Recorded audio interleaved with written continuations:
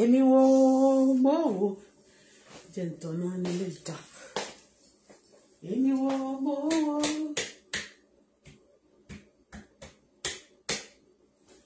èmi wo mo wo yíká mo rí pọ́pẹ́yẹ bá mi o èmi wo mo wo èmi wo mo wo èmi wo mo wo títí mo rí pọ́pẹ́yẹ dàdí o. Thank you, Father. Nobody like you. You're a sugar man. Èmi wo mo wo èmi wo mo wo èmi wo mo wo yíká mo rí pọ́pẹ́yẹ bá mi.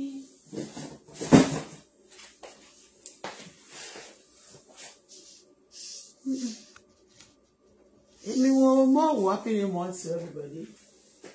Èmi wo mo wo èmi wo mo wo títí mo rí pọ́pẹ́yẹ bàbá o. Thank you, Father.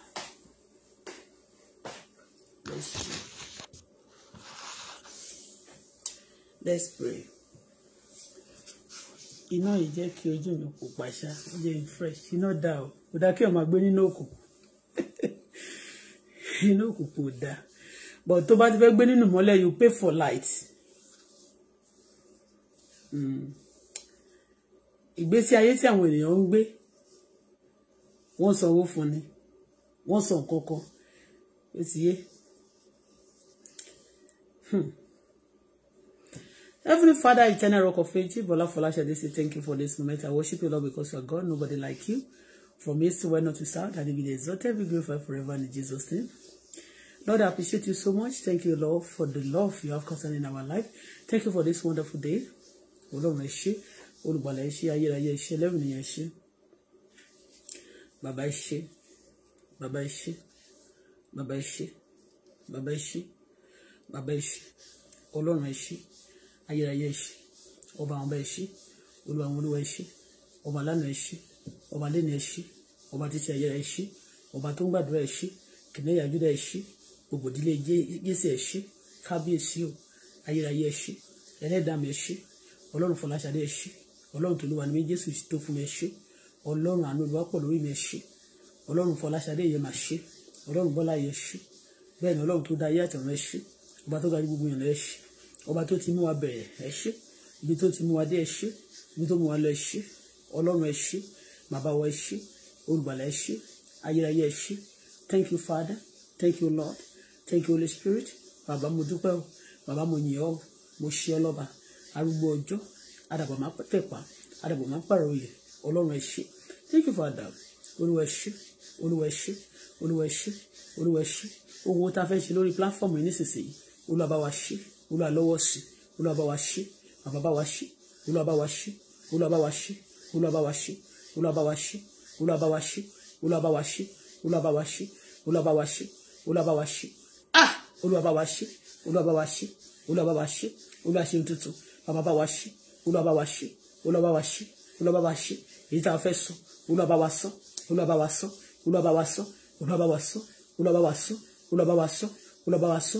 A fẹ́ lo ọpọlọ wa nìkan, a fẹ́ lé egungun wa nìkan, a fẹ́ lọ́gbọ́n wa nìkan, a fẹ́ lo education tá ní nìkan, a fẹ́ lè tá ní nìkan, a fẹ́ lo agbára rẹ̀, a fẹ́ lo ìmọ̀ rẹ̀, a fẹ́ lo ògo rẹ̀, a fẹ́ lo agbára rẹ̀, a fẹ́ lo ọ̀rọ̀ rẹ̀, a fẹ́ lo gbogbo nǹkan ní rẹ̀. Bàbá bá wa ṣe, dá sí, farahàn, farahàn, bàbá farahàn, farahàn, bàbá farahàn, bàbá farahàn, bàbá farahàn, bàbá farahàn, bàbá farahàn, bàbá farahàn, bá farahàn, Olúwa farahàn, bàbá farahàn, lónìí farahàn, bàbá farahàn, Olúwa farahàn, bàbá farahàn.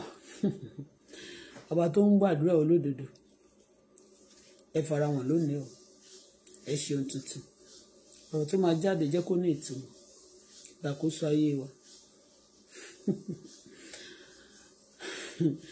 Oṣù tuntun láwọnú rẹ̀ yí ọkọ̀ kan látún ti wọ̀ yìí, Olúwa ṣe oṣù yìí ọkọ̀ oṣù tá a wọ̀ yìí, èmi àtọmọ mi àti gbogbo àwọn olólùfẹ́ mi pátápátá àwọn tó fẹ́ wá fẹ́ ire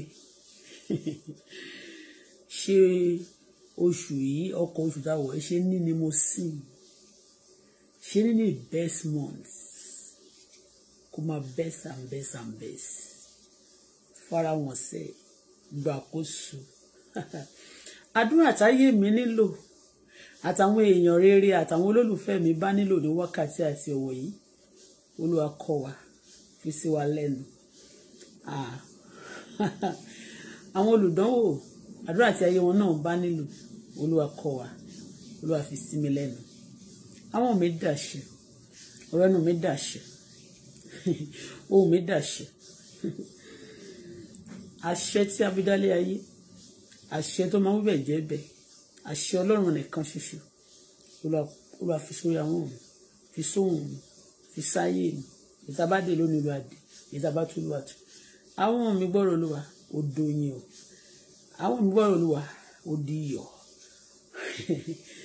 àwọn mi gbọ́rọ̀ Olúwa ó di agbára àwọn mi gbọ́rọ̀ Olúwa ó di ìmọ́lẹ̀ àwọn mi gbọ́rọ̀ Olúwa ó di òkúra bàtà lórí ọ̀tá àwọn mi gbọ́rọ̀ Olúwa ó di ìgbàlà fún mi àtọmọ mi àtàwọn olólùfẹ́ mi gbogbo àwọn mi gbọ́rọ̀ Olúwa ó di ìyè àwọn mi gbọ́rọ̀ Olúwa di ẹ̀mí mímọ́ àwọn mi yóò máa tún àwọn tó bá wà ní ìdè òkùnkùn sílẹ̀ àwọn mi nígbà tó ń bá bọ́ nínú ìdè mi ò ní wọnú ìdè èmi ò ní wọnú ìdè ọmọ mi ò ní wọnú ìdè àwọn ọfà tó fẹ́ ṣiṣẹ́ nínú oṣù karùn-ún ọdún yìí àbí èyí tó ti rán sójú iṣẹ́ mo pàṣẹ gbogbo ọfà mo fi àgọ́ ara mi ṣe pọ́tò contact fún tọmọ mi àtàwọn olólùfẹ́ mi pé gbogbo ọfà òkùnkùn ó yẹ máa jáde kúrò láàrin mi àtọmọ àtàwọn olólùfẹ́ mi a pàṣẹ wípé àyà máa pọ́ àwọn àlejò wọ́n máa fi ìbẹ̀rù bójú sájáde ibi kọ́lọ́fín wọn àlejò ibi ẹ jáde lórúkọ Jésù àlejò kùkù ẹ máa jáde kúrò ní orúkọ Jésù wọ́n láyà máa pa ẹ̀yìn àlejò kùkù ẹ máa fi ìbẹ̀rù bójú sájáde ibi kọ́lọ́fín yín ó yẹ máa jáde lórúkọ Jésù ẹ máa jáde ní orúkọ Jésù ẹ máa jáde ní orúkọ Jésù níbi tẹ́ bá sá sí ẹ jáde ẹ jáde ẹ jáde ẹ jáde ẹ jáde ẹ jáde ẹ jáde bẹ́ẹ̀ lórí kò ní yí padà láàrin mi àtàwọn olólùfẹ́ mi àtọmọ mi ó yá bí tẹ́ bá sá sí bí tẹ́ bá lúgọ sí ó yá jáde jáde jáde jáde agbára no mercy Olúwa fi tì wọ́n jáde Olúwa fi tì wọ́n jáde ẹni tí mi ò fi wé pé tó fẹ́ máa bá mi gbélé tó sì jẹ́ ní bìnrin tó fẹ́ máa gbélé ayé mi àbí tó fẹ́ máa gbé nínú ògo mi tó fẹ́ máa gbé láyé ọmọ mi tó fẹ́ máa rule ẹni tí ò ralẹ̀ ẹni tí ò sanwó ilé ẹni tí ò bá mi stress tó lóun fẹ́ máa gbé nínú ti Ọlọ́run fún mi mo gbàdúrà gbogbo ibi náà ó yá jáde jáde jáde jáde jáde bẹ́ẹ̀ lórí kò yí padà ibi ò ní ríbi dúró sí láyé mi ibi ò ní ríbi dúró sí lára àwọn ọmọ àtàwọn olólùfẹ́ mi ibi ò ní ríbi dúró sí nínú ilé mi ibi ò ní ríbi dúró sí nínú ìpè mi ibi ò ní ríbi dúró sí lórí platform mi no room for Satan bẹ́ẹ̀ lórí kò ní gbàdá mo wá súre báyìí fún orílẹ̀-èdè mi orílẹ̀-èdè tí mo wà nínú tèmi ní orílẹ̀-èdè tí Ọlọ́run torí Bíbélì sọ pé bí tá a bá ti fẹsẹ̀ wá sí rẹ̀ yóò gbà fún wa àwọn agbára kan ń jà bóyá n ta fi dá foundation tó máa ń mú kí àwọn èèyàn ráre àbí tí ò bá wọ́n gbàdúrà fún gbogbo ẹ̀mí kẹ́mí èyí tó máa mú kéèyàn ráre ó yá gbọ́ ọ̀rọ̀ Olúwa rèé ìwọ ló ní ẹrù rẹ any power of darkness I command all of you to be shattered to pieces. Every evil spirit that people cannot see with their naked eyes that operate in this surrounding or this land. Holy Ghost fire consume it there. Èmi ò ṣe pọ́n lójú àwọn ọmọ mi ò ṣe pọ́n lójú àwọn olólùfẹ́ mi ò ṣe pọ́n lójú a ṣe fara ni ìkà ayé tó bá lóun fẹ́ fara ni wá ó yá ọ̀run dà ó yá ẹ̀yin ọ̀run dà ó yá ogun mímọ́ tí a lè fojú ara rí ẹ̀ fara ni wọ́n gbàgbára lọ́run fara ni wọ́n fara ni wọ́n fara ni wọ́n ó súnrẹ̀ fún orílẹ̀-èdè àlàáfíà Ọlọ́run alààyè fún gbogbo àwọn ènìyàn tí wọ́n tó fẹ́ kó orílẹ̀-èdè náà dára dáadáa làwọn wá fún orílẹ̀-èdè ibi tá a bá ti wà good ambassador la jẹ́ bẹ́ẹ̀ ni peculiar nation mo tún gbàdúrà fún orílẹ̀-èdè Nàìjíríà gbogbo àwọn tí a ń lò kó orílẹ̀-èdè náà lè dára báyìí fún wọn ní okun àti agbára dé wọ́n mú ẹlẹ́dàá ṣẹ̀dá gbogbo orílẹ̀-èdè tó ti ṣe dáadáa fún wa gbogbo àwọn èèyàn tó jólólùfẹ́ wa tá a mọ̀ àmọ́ wọn ṣùgbọ́n ẹ mọ̀ wọ́n àtàwọn tó súre fún wa tó fẹ́ràn wa lórúkọ Jésù bá wa fẹ́ràn wọn fẹ́ràn mi fẹ́ràn ọmọ mi kò sì fẹ́ràn àwọn náà Ọlọ́run ò fẹ́ràn wa bàbá fìfẹ́ wọn lóṣù yìí fìfẹ́ wọn Olúwa fìfẹ́ wọn fún àwa àti ọmọ wa bẹ́ẹ̀ ló máa rí kò ní í padà àwọn ẹ̀mí burúkú tó máa ń kó sí àwọn èèyàn nínú wọn sí pé tó bá dẹ́ṣẹ̀ ṣáwọn Ọlọ́run ni má ṣe nǹkan tó ń ṣe Ọlọ́run máa ń ṣèdájọ́ ìjọ wọn máa encourage àwọn èèyàn nínú ẹ̀ṣẹ̀ Bíbélì lè sọ fún wa pé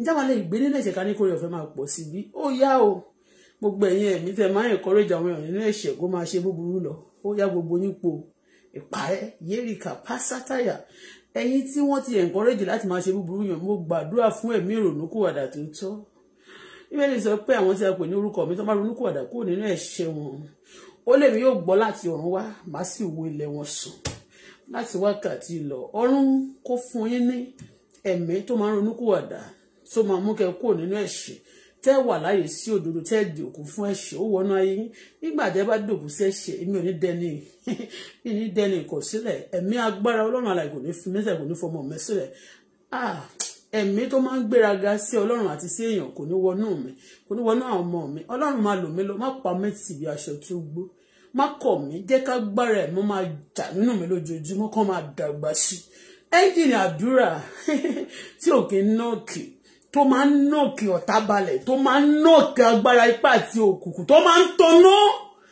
bẹ́ẹ̀ ni tó máa mú kókùnkùn pòórá ẹ́ńjìnì àdúrà Olúwa sọ kalẹ̀ sínú mi lọ́tùn lójoojúmọ́ lóru àti ọ̀gànjọ́ agbára ẹ̀mí mímọ́ tí ò kí ń gbàbọ̀dé tí ò lè gbàbọ̀dé òkùnkùn kankan Olúwa gbé sínú èmi àtọmọ mi àtàwọn olólùfẹ́ mi bẹ́ẹ̀ lórí platform mi tó bá ṣàmì níbẹ̀ ó dẹ́ni dáǹdì ọjọ́ ikú rẹ̀ yẹ bẹ́ẹ̀ lórí kò ní í padà ẹni bá pinnu kú fún mi ìwọ ni kú kàn bá pinnu kú fọmọ mi ìwọ ló máa kúkú ìyà gbogbo àwọn ọmọ wa pátá gbogbo ẹ̀yin olólùfẹ́ mi tẹ́ fẹ́ mi káàkiri àgbáyé ọmọ wa ò ní kú bẹ́ẹ̀ ni orí kò ní í padà Jésù agbára wa àmín ẹ káàbọ̀ sílùú let's sit down.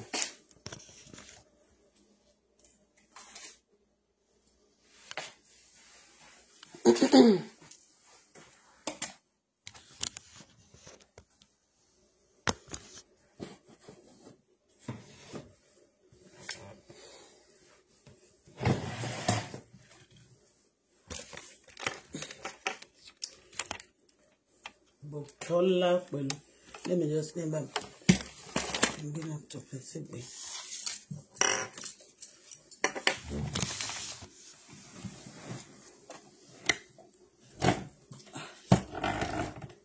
down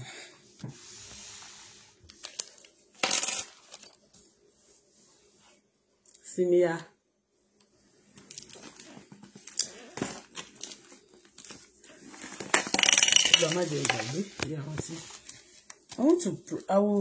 I'm just here to tell you some things and we pray. Happy new month, everybody.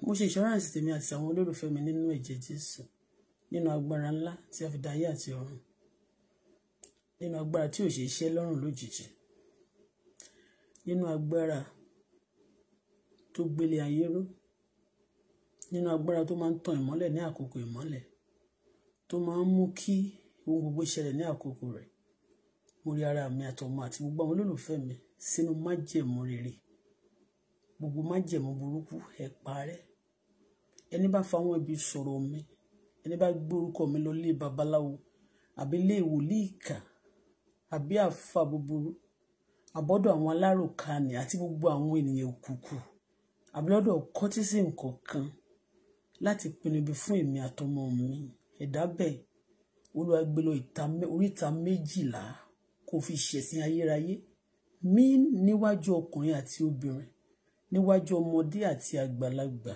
níwájú dúdú àti pupa níwájú kúkúrú àti gíga níwájú onírọ́ àti olódodo kó fi ẹ̀dá bẹ́ẹ̀ ṣe ẹlẹ́yà kó gba ṣọlá rẹ̀ ibi tó bá pinnu fún èmi àtọmọ àtàwọn olólùfẹ́ mi kí ibi náà jẹ́ títí ẹ̀ kó forí ara ẹ̀ rú kẹ́ dọ́bù ogun náà fún gẹ́gẹ́ bí ẹ ti sọ fún wa pé tó bá yọ sí wa ní ọ̀nà kan ẹ jáde sí wọn ní ọ̀nà méjì ọ̀tá tó fẹ́ máa halẹ̀ ní kọ̀kọ̀ ní gbangba yọ sí wọn lọ́nà méjì orílẹ̀-èdè wa dọwọ́ rẹ̀ a fẹ́ káwọn ìkà pọ̀ níbẹ̀ mọ́ orílẹ̀-èdè Canada tirẹ̀ ní ti Amẹ́ríkà Nàìjíríà káàkiri àgbáyé jẹ́ kí àwọn olódodo pọ̀ láyé ju ìkà lọ gbàkóso rìn ní orílẹ̀-èdè wa àwọn olórí orílẹ̀-èdè gbogbo tó fẹ́ kó orílẹ̀-èdè dára di wọ́n mú ibi tí wọ́n ti ń jagun bàbá settle them àwọn ọmọ tó wà nínú ìbànújẹ́ káàkiri àgbáyé Ọlọ́run tù wọ́n nínú gbogbo àwọn tó wà nínú wàhálà kan àbí ìkejì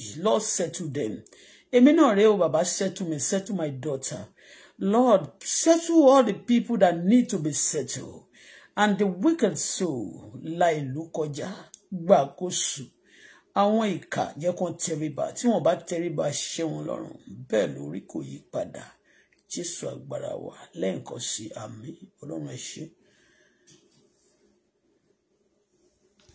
ẹ ṣé o ẹ káàbọ̀ lẹ́ẹ̀kan sí ibi tó bá wà wherever you reside wherever you live wherever ibi tó bá wà you got to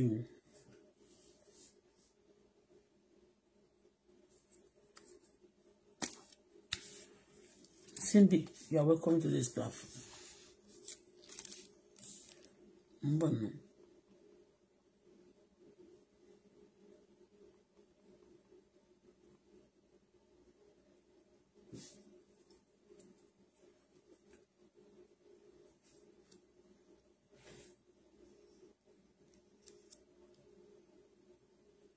Ẹ má bínú, mi ì fẹ́ kí n wà lórí live kí n pè mí.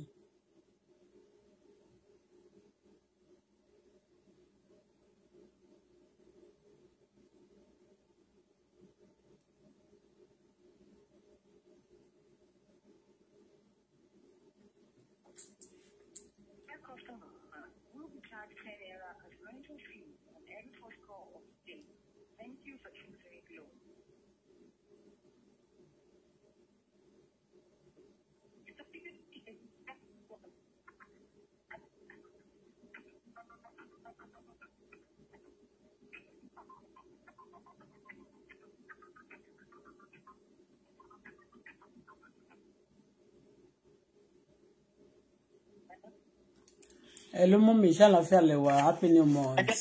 Hello, ma.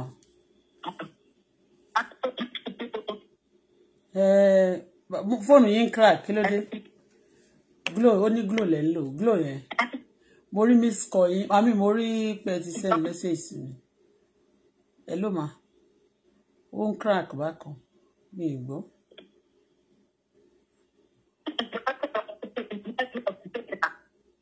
Mi ì gbọ́ nǹkan tó ń sọ. Bó ṣe ń ṣe wípé ní ìgbọ́. To copy this tune, press 1.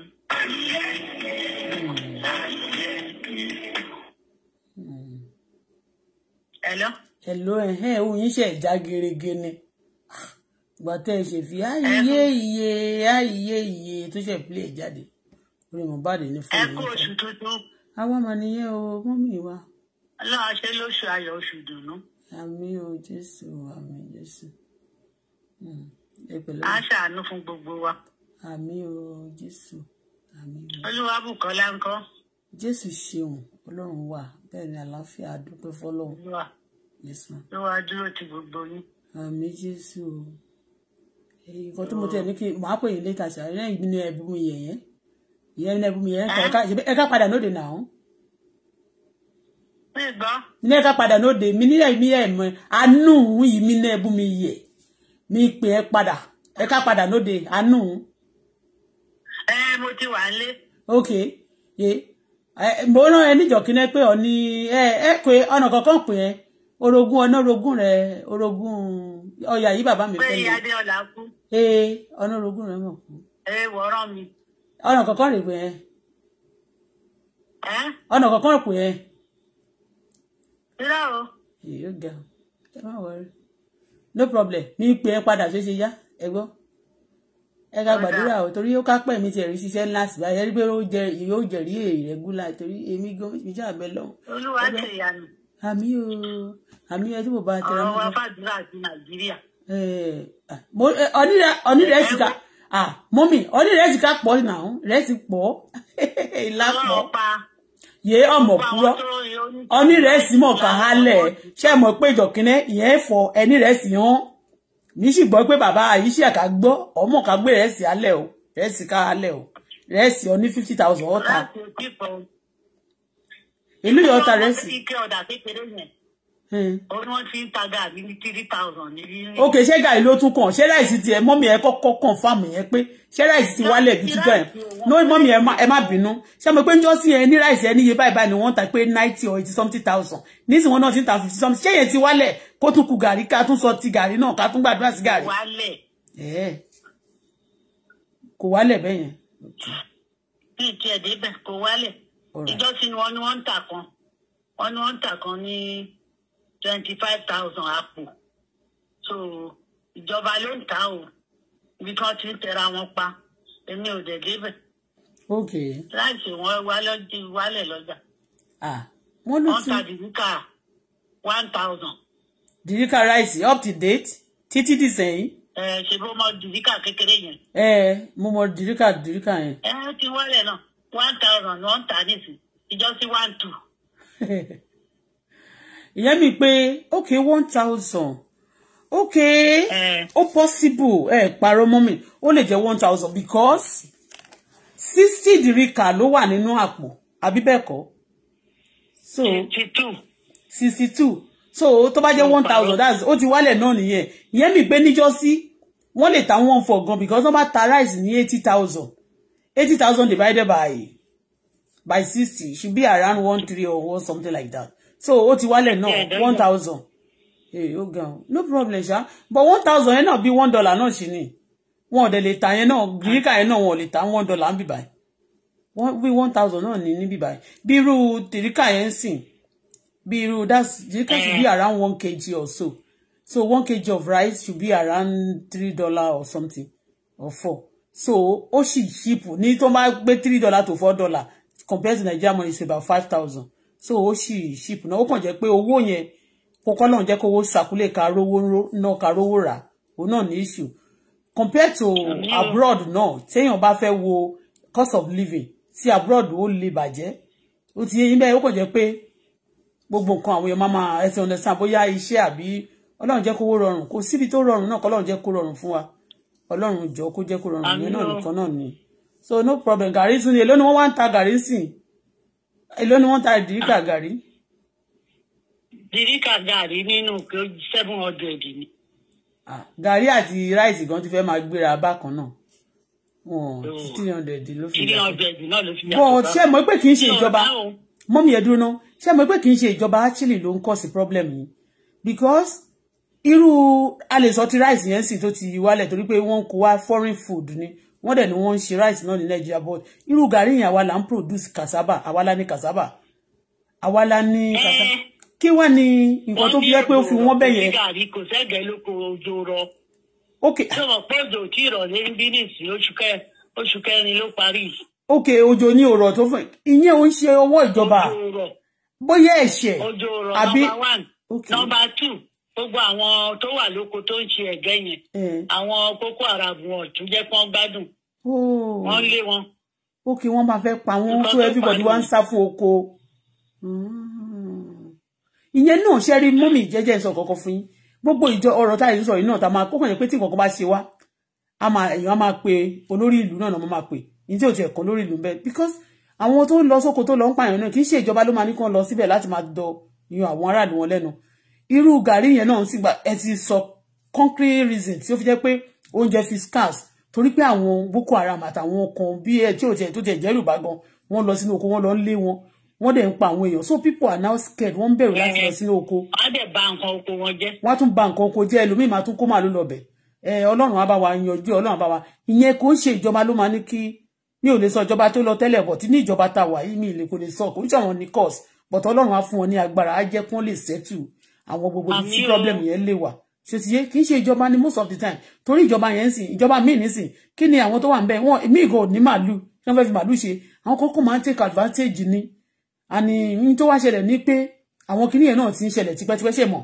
àbí ní kàríàmù ní gbàgbà yẹn ń bẹ fọ̀kàrẹ́ díẹ̀ ṣe bẹ́ẹ̀ rí pé ìyàn yé daran yẹn yọkọ́ kata màálù yọkata wàrà yẹn ṣe bọ́ rí ó ti pẹ́ tán ti wà ní ilẹ̀ Yorùbá náà yọkọ̀ tán dẹ̀ a máa ń complain gbà yẹn náà torí mo rántí pé nígbà yẹn mo rí pé àwọn some people a máa ń complain pé wọ́n máa lọ jẹ oko ẹ̀gẹ́ yẹn but ṣe àmọ́ tó bá jẹ́ pé pákí wọ́n kàn jẹ ewé ẹ̀gẹ́ yẹn a máa wò pé kò sí nǹkan tá a fẹ́ fi ewé ẹ̀gẹ́ ṣe ṣùgbọ́n nílùú bòmí ń sìn irú ilẹ̀ Ìgbò wọ́n máa ń jẹ ewé ẹ̀gẹ́ so a máa ń complain ó ti pẹ́ tán ti ń complain but ó kàn jẹ́ pé nísìn àwọn náà ti wá brutal àwọn náà ti wá yarí pé àwọn náà tó máa kọ́ máa pààyàn tó máa ṣe wọ́n ti di wèrè gidi Ọlọ́run bá wa ṣẹ́gun wọn Ọlọ́run bá wa ṣẹ́gun àwọn èèyàn tó wọ́n tó dé yà wèrè tí gbòdò mọ́ wa lọ́wọ́ kọ́lọ́run bá wa ṣẹ́gun wọn so wọ́n máa wá nǹkan ṣe tìbọ̀ tìjọba ó kàn jẹ́ pé tí gbogbo ìlú ò bá da ìjọba lá máa pè ó dàbí ẹni tí àwọn ọmọ tó bá bímọ ẹni tí ó bá bímọ náà táwọn ọmọ ò bá ti ṣe dáadáa àwọn parents ló máa pè tí wọ́n bá lọ́kọ tí ò bá ti wà òkè a máa pọkọ a máa pè ìyàwó ẹ tí wọ́n ti sàn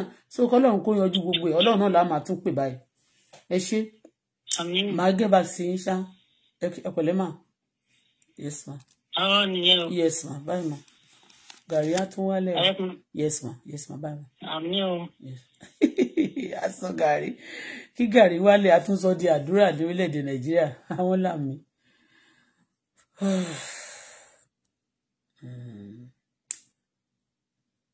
kí gàrí wálẹ̀ lórílẹ̀-èdè Nàìjíríà kì í ṣe àdúrà àti kí àwọn oúnjẹ wálẹ̀ lórílẹ̀-èdè Nàìjíríà it's not prayer it's not prayer it's some action àwọn èèyàn máa ìyẹn kọ́ ni a fẹ́ sọ nísìnyí but it's part of it náà torí wọ́n sọ pé tó oúnjẹ bá ti kú ní ìṣẹ́ bùṣe nínú ayé tí oúnjẹ bá ti lè kú nínú ìṣẹ́ báyìí ìṣẹ́ yẹn ti ṣe pẹ́rẹ́ kọ́lọ́run má fi ibi pa wá lórúkọ Jésù àdúrà la máa mo fẹ́ gbàdúrà kan báyìí ìwọ tó bá wà lábẹ́ òun mi náà Olúwa jọ̀ọ́ má fìyà jẹ mí má fi ibi pa mí torí àwọn nǹkan tó máa ń fa èèyàn ó ti yẹ yín mẹ́yẹn àwọn ẹ̀ṣẹ̀ á máa fa èèyàn àwọn èèyàn tó dẹ́ṣẹ̀ yẹn á jẹ nínú ìyà yẹn àwọn tí ò dẹ́ṣẹ̀ yẹn wọ́n á tún jẹ nínú ìyà yẹn torí ẹ̀ ní Bíbélì ṣe sọ fún wa pé ìbùkún mà ní fẹ́ni tí ò jókòó sí àwọn àwọn ẹlẹ́ṣẹ̀ tó darapọ̀ mọ́ àwọn èèyàn búburú lẹ́ṣẹ̀ máa rí àwọn ẹlòmíràn wọn àná fẹ́ jápa bìkọ́ wọn máa bìlí pé ibi báyìí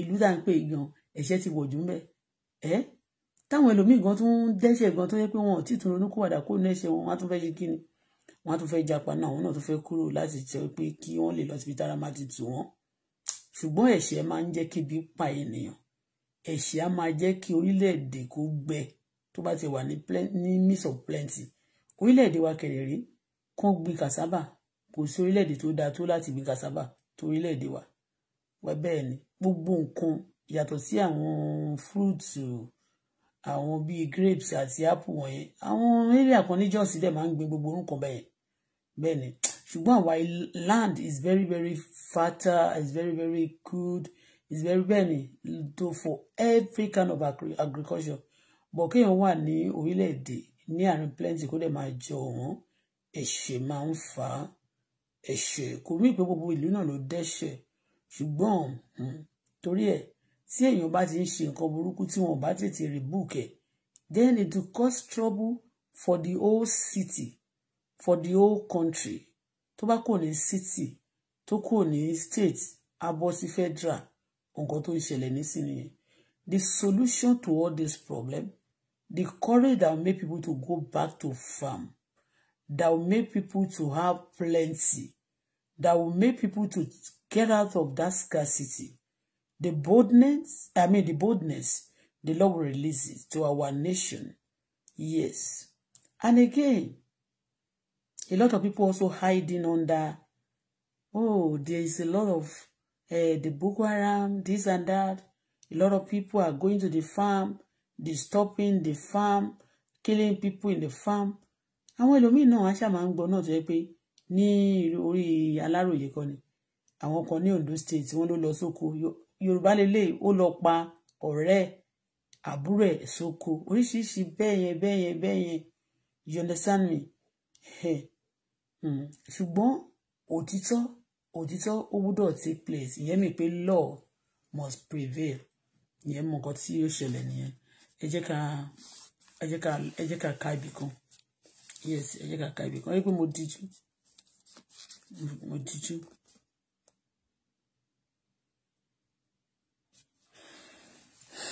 I am coming I'm a cabby concern.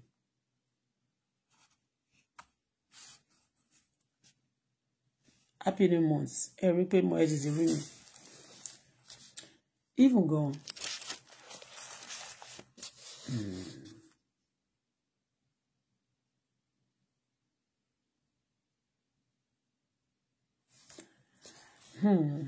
This Amos, the book of Amos.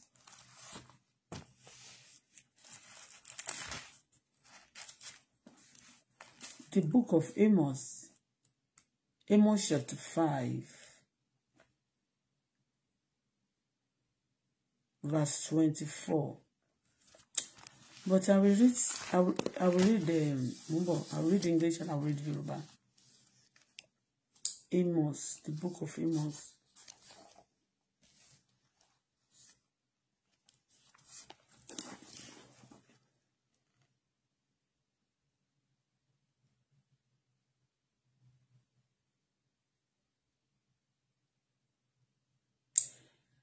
I will read from verse 22 to 24.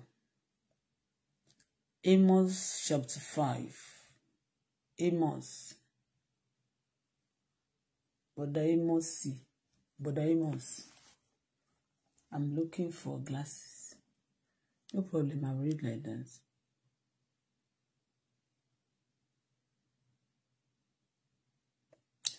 Ó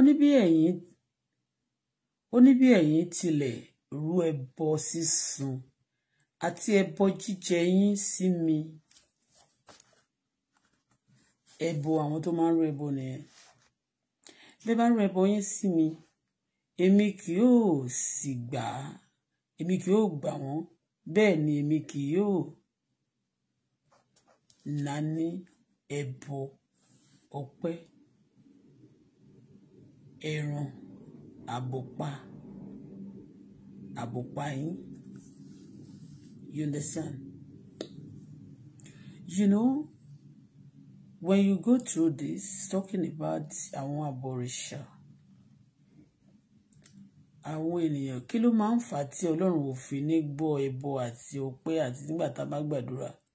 Ẹ̀ṣẹ̀ ni, especially ẹ̀ṣẹ̀ ìta ẹ̀jẹ̀ sílẹ̀ kí ènìyàn kó láìkì. Àwọn èèyàn láìkì owó gan ju òtítọ́ lọ. Owó dára o, ṣùgbọ́n too much of looking, when you are looking for it too much, it's good to look for money, that's to work, and you know.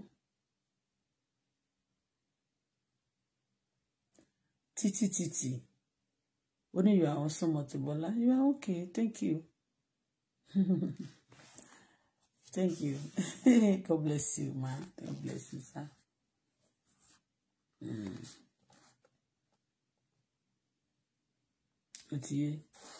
Let's read verse 23. Mú ariwo orin rẹ kúrò lọ́dọ̀ mi, that even when you are doing bad thing and you are dancing, you understand? Like, you know, some people, a lot of people that are doing bad things, they also dance, they tell you they are doing good things, you know. People will follow them like that. But you know what God said? You know what the Bible said about them? Ó ní mú ariwo orin rẹ kúrò lọ́dọ̀ mi. That even when you are jumping up, you have a good head. I see a lot of people.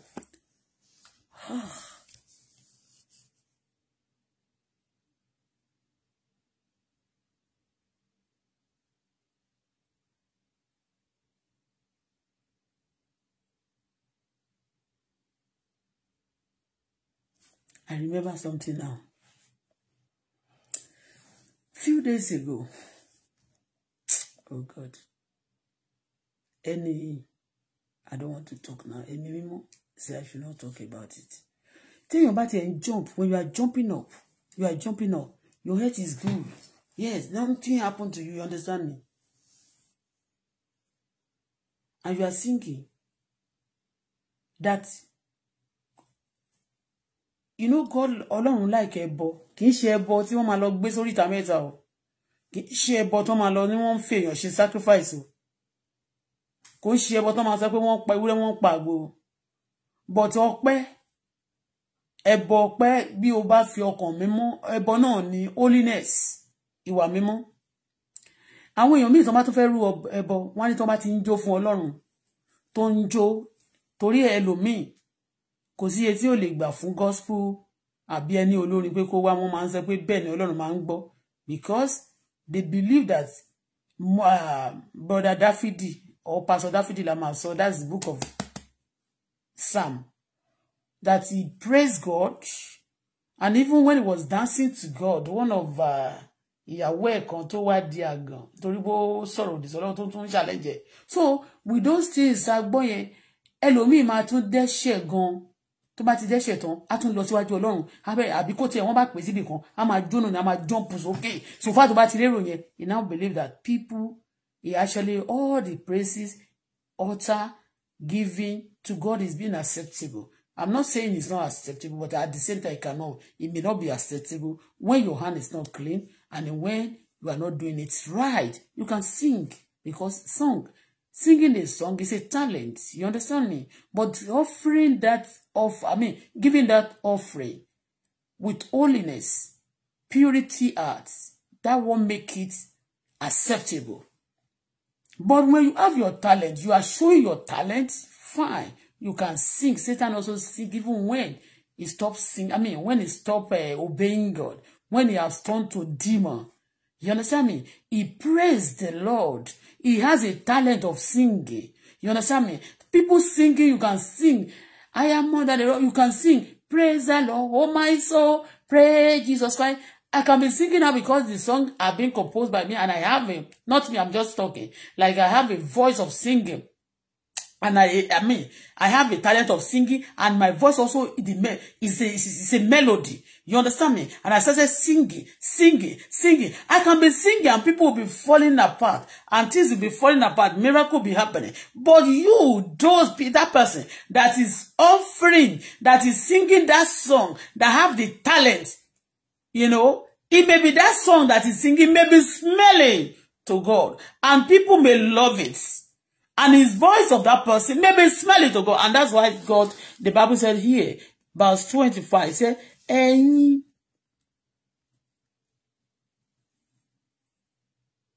Ó ní, verse 26, ó ní, ṣùgbọ́n ẹ̀yin ti rú.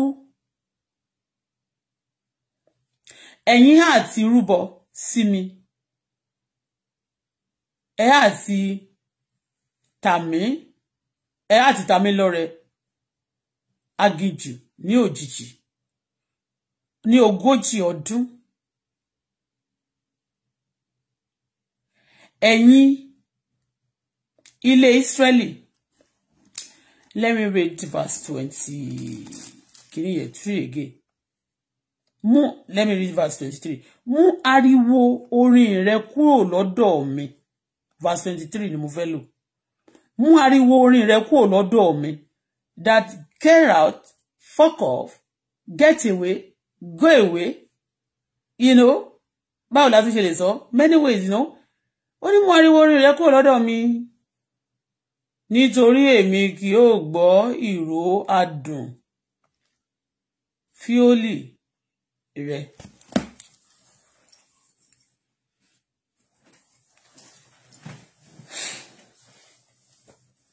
Okay?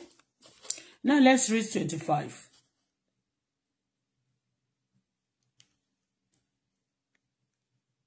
No, 24. Let's read 24. Ó ní ṣùgbọ́n jẹ́ kí ìdájọ́ kí ó ṣàn sílẹ̀ bí omi àti òdodo bí ìṣàn omi ńlá. Ìdájọ́, that's it, òdodo. Truthful, be truthful. Don't lie. Mo tún wo ẹnìkan lánàá ní àwọn ọmọ tó máa ń ránṣẹ́ pé kán lọ bá wọn pa èèyàn dànù ní Nàìjíríà yẹn. Wọ́n máa gbé pé bóun ṣe wà yẹn sìn kí bàbá ń jàbí ti ká kúkọ o. Àwọn ò pààyàn rí o. Wọ́n ní àwọn èèyàn tó ń pa àwọn èèyàn. Bẹ́ẹ̀ ni, wọ́n ní àwọn èèyàn tó máa sọ pé wò ó sórí díìgì ọkùnrin yẹn á fẹ́ kó lọ gé dànù. Wọ́n á dẹ̀ lọ ṣe. But they will come just because they want people to come and if they want to manipulate something. They come and tell you, oh, you don't deceive God. You can hide it for people. You cannot hide it for God. You may have a melody song.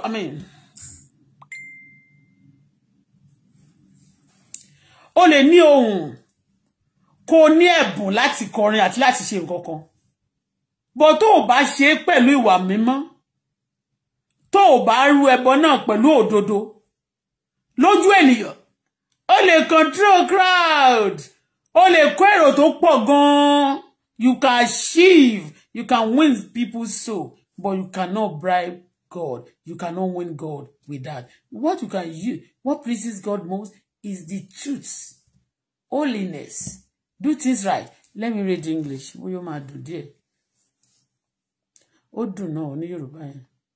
Bóyá tó pé mo wà ní Canada ni. English tí ṣe bá kan fún mi. I'm coming.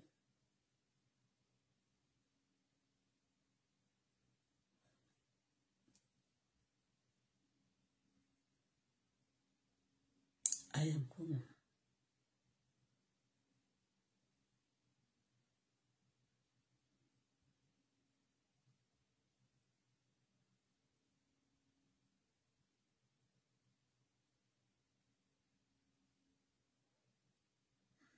I'm looking for it, but I'm sorry. I forgot to open the English before. Yes. 5 verse 23.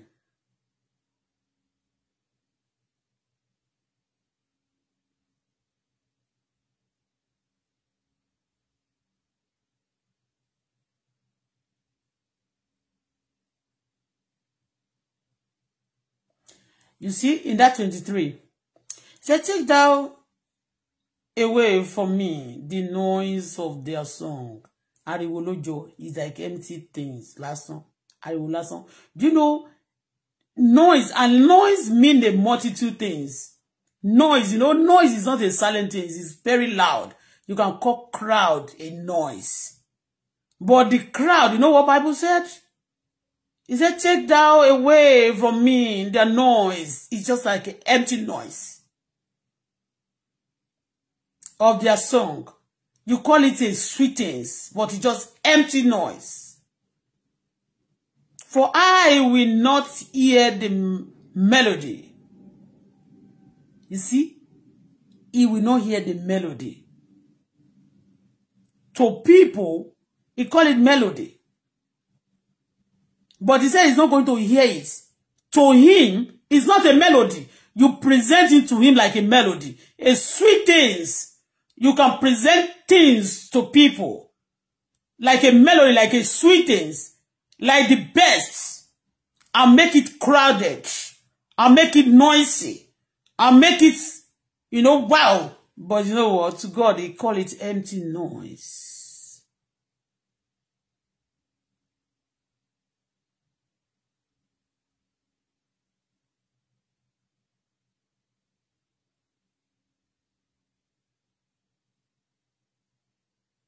I will not hear the noise, melody of their vowels. Noise. It's a noise, just ordinary noise. 24 now, let's go there. But let justice roll down. But let what? But let justice roll down as a water, and righteousness as a mighty stream. Let what? Justice. Justice meet truth. And when there is truth in the land, there is not going to be a scarcity.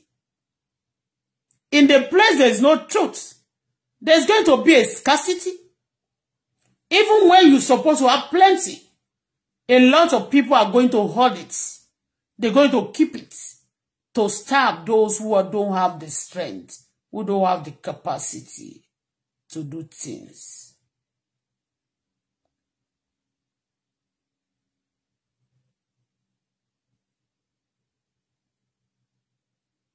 Did they bring into me sacrificing and offering in the white men 40 years, or house of Israel? Yea, King James ni monka. Upon the tabernacle of the king. I don't even need this verse.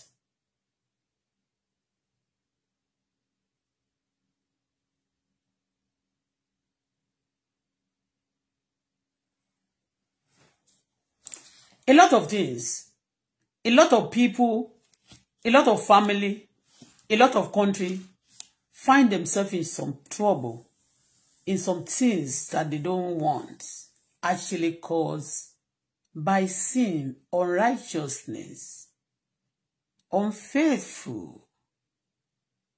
Okay? So God is good. Ó gbàdúrà. You see, righteousness is a key. Righteousness is a key. Whatever righteousness provides for you, whatever righteousness gives to you, whatever road righteousness set your feet, whatever righteousness, the righteousness lead you into, you are going to have peace. It's going to be everlasting. It's going to be, you are going to, it's like a sweet smell, whatever you do with a righteousness spirit, with the truth, you don't need any, need a jemo, need the kokoradadamo. The truth, the righteousness, like a good smell. And then the Lord, at times, righteousness is like to people, it's like righteousness is like it's slow. It's like, it's not slow, but it's a procedure. It's a process. You understand me? So, righteousness today is the key. Today is another day. And we have get into another vehicle, of in another month. May, 1st of May, 2024. The one that passed yesterday is gone and forever it cannot return. This one you approach it, you are there in now. Be truthful, be righteous. Although the Bible says all our righteousness like a filthy are before him, but at the same time, I'm telling you authoritatively, try, let the righteousness of who you serve diligently with holy mind make you holy. Okay? That the person, the God Almighty you serve, with good spirits, with truths, with holiness, now, Olododo. Because Olododo kokon silaye. So you now stay under the Ododo of God. Then you now have assurance of God. You now have everything about God. Then you have settled mind. Then ojú òní tí ẹ pé wo ó ti lọ wà bí kò ní jẹ́ ìṣòro fún ẹ ó ti ẹ ní tìjú. Ọkàn ẹ máa balẹ̀ bí ọkàn tòlótòló. Ṣùgbọ́n tó bá ti fi power nǹkan kan àìṣòdodo, àyà máa já, it will give you trouble. You cannot afford. You such people tó ṣe nǹkan lórí òtítọ́ yẹn, wọn ò gbọ́dọ̀ má ní connection. Are you getting me? Wọn ò bí wọn re kàn má ní connection.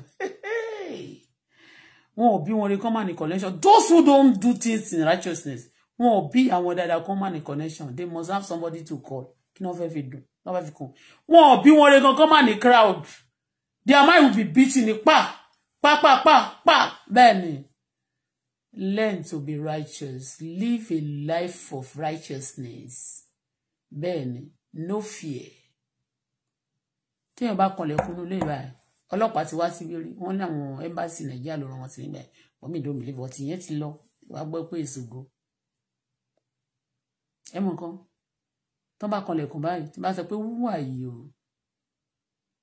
Tó wá sọ pé òun ọlọ́pàá, mi ní máa palẹ̀ mọ́ kí n tó wọlé. Mo kàn lè sọ fún pé, sorry, my dining table, maybe mo ṣe jẹun tán. Sorry, I dropped this one here. That's all. Yeah, it's like, wait for me, kí n máa bẹ̀rẹ̀ sí ṣe parapara, no.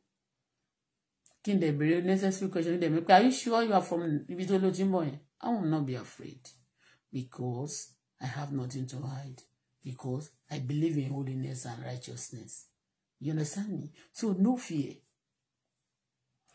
tó bá ní tó bá lọ bìkan tó bá jẹ́ pé ibẹ̀ yẹn gan tó bá ti jẹ́ pé lórí òtítọ́ àti ìtọ́lọ́run gbé fún ẹ ló gbé dání tó bá tún débẹ̀ tó bá kọ́ ẹ̀ gan tó bá sọ pé you are too holy you don't like what you doing ni wàá kàn kì í ṣe ìjà wàá kàn gbọ́ ẹsẹ̀ wàá kàn kúrò ní. You be happy you know that God is directing me I'm not making it's a mistake it's not by mistake God is involved seriously I cannot be put to shame that's it. Holiness. Ó gbàdúrà.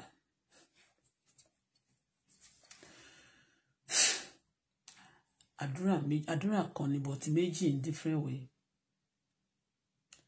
Ọlọ́run o. Àwọn tó rán sí mi bí áńgẹ́lì mi láti ṣe mí lóore. I will not miss them. Evil will not stop them.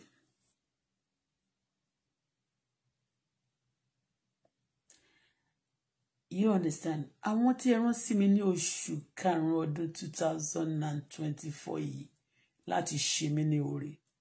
Baba, no evil will stop them. Evil will not quench them. Evil will not delay them. Lórúkọ Jésù.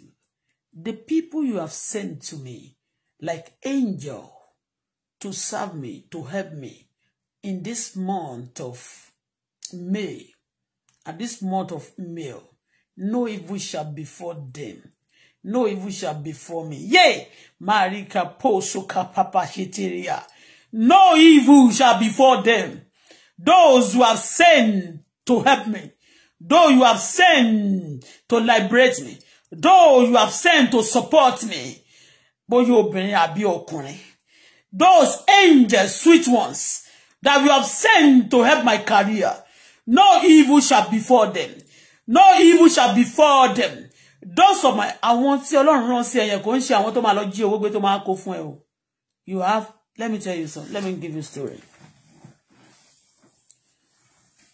Àwọn tí ẹni tí Ọlọ́run rán sí mi nígbà tó rán sí wa nígbà tí a wà ní be good. Okay? Be good. All right? Be good. Even when the enemy wants to fight you for you not to be good, still be good. Satan wants to change your destiny by harvesting you into their kingdom. Tell him it's a joker. Be good. The people God used for me. There's no amount of money people will give to you. You will spend it. And that's why you see a lot of people who normally love to collect. They take it like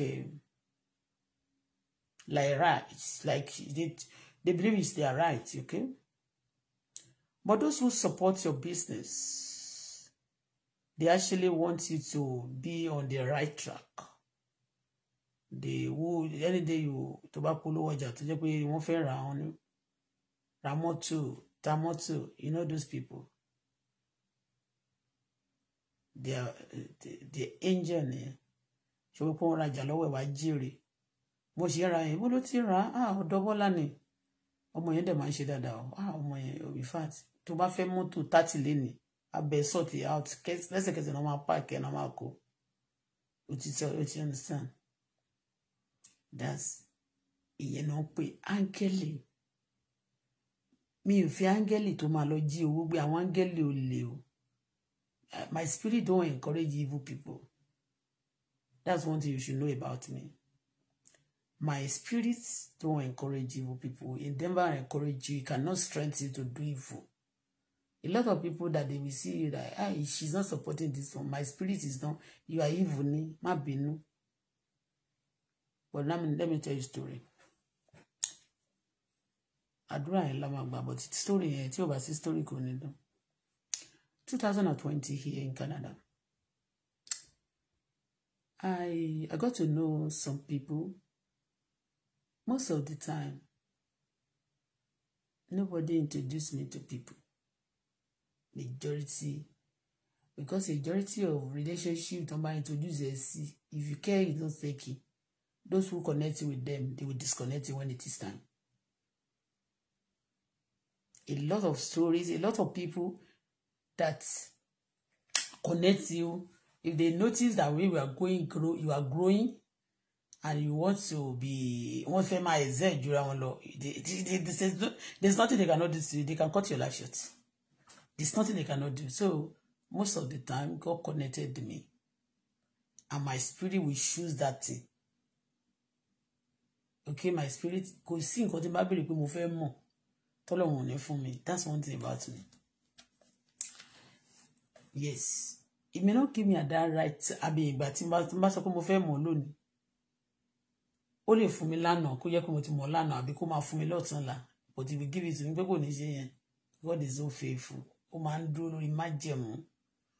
Tó bá rí pé o dúró tì níjọ́ tó ń bú ẹ tó rí èrò o dúró, ọjọ́ tí ò sí èèyàn o dúró, ọjọ́ tó jẹ o dúró, ọjọ́ tó jẹ o dúró, máa ń dúró lórí májẹ̀mú. You see, you love people like that.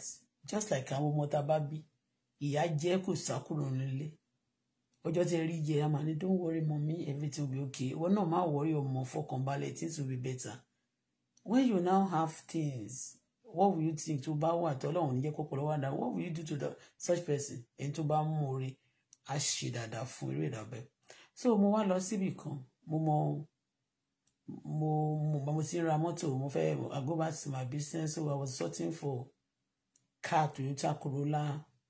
Mo rí online ni, mo ṣáà wá lọ síbẹ̀, wọ́n fún wa ládírẹ́sì after tí mo ti price àti one more. I need now to visit before I paid. Mo ṣáà mọ ọ̀gbẹ́ni yẹn, bí mo ṣe mọ̀ ni mo sọ yẹn.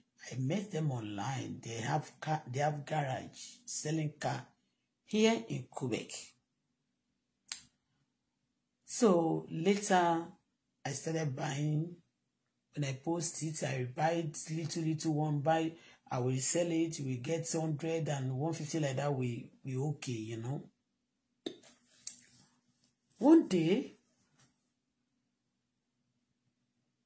I don't know their story, but in that garage now, the original owner of the garage, they have problem.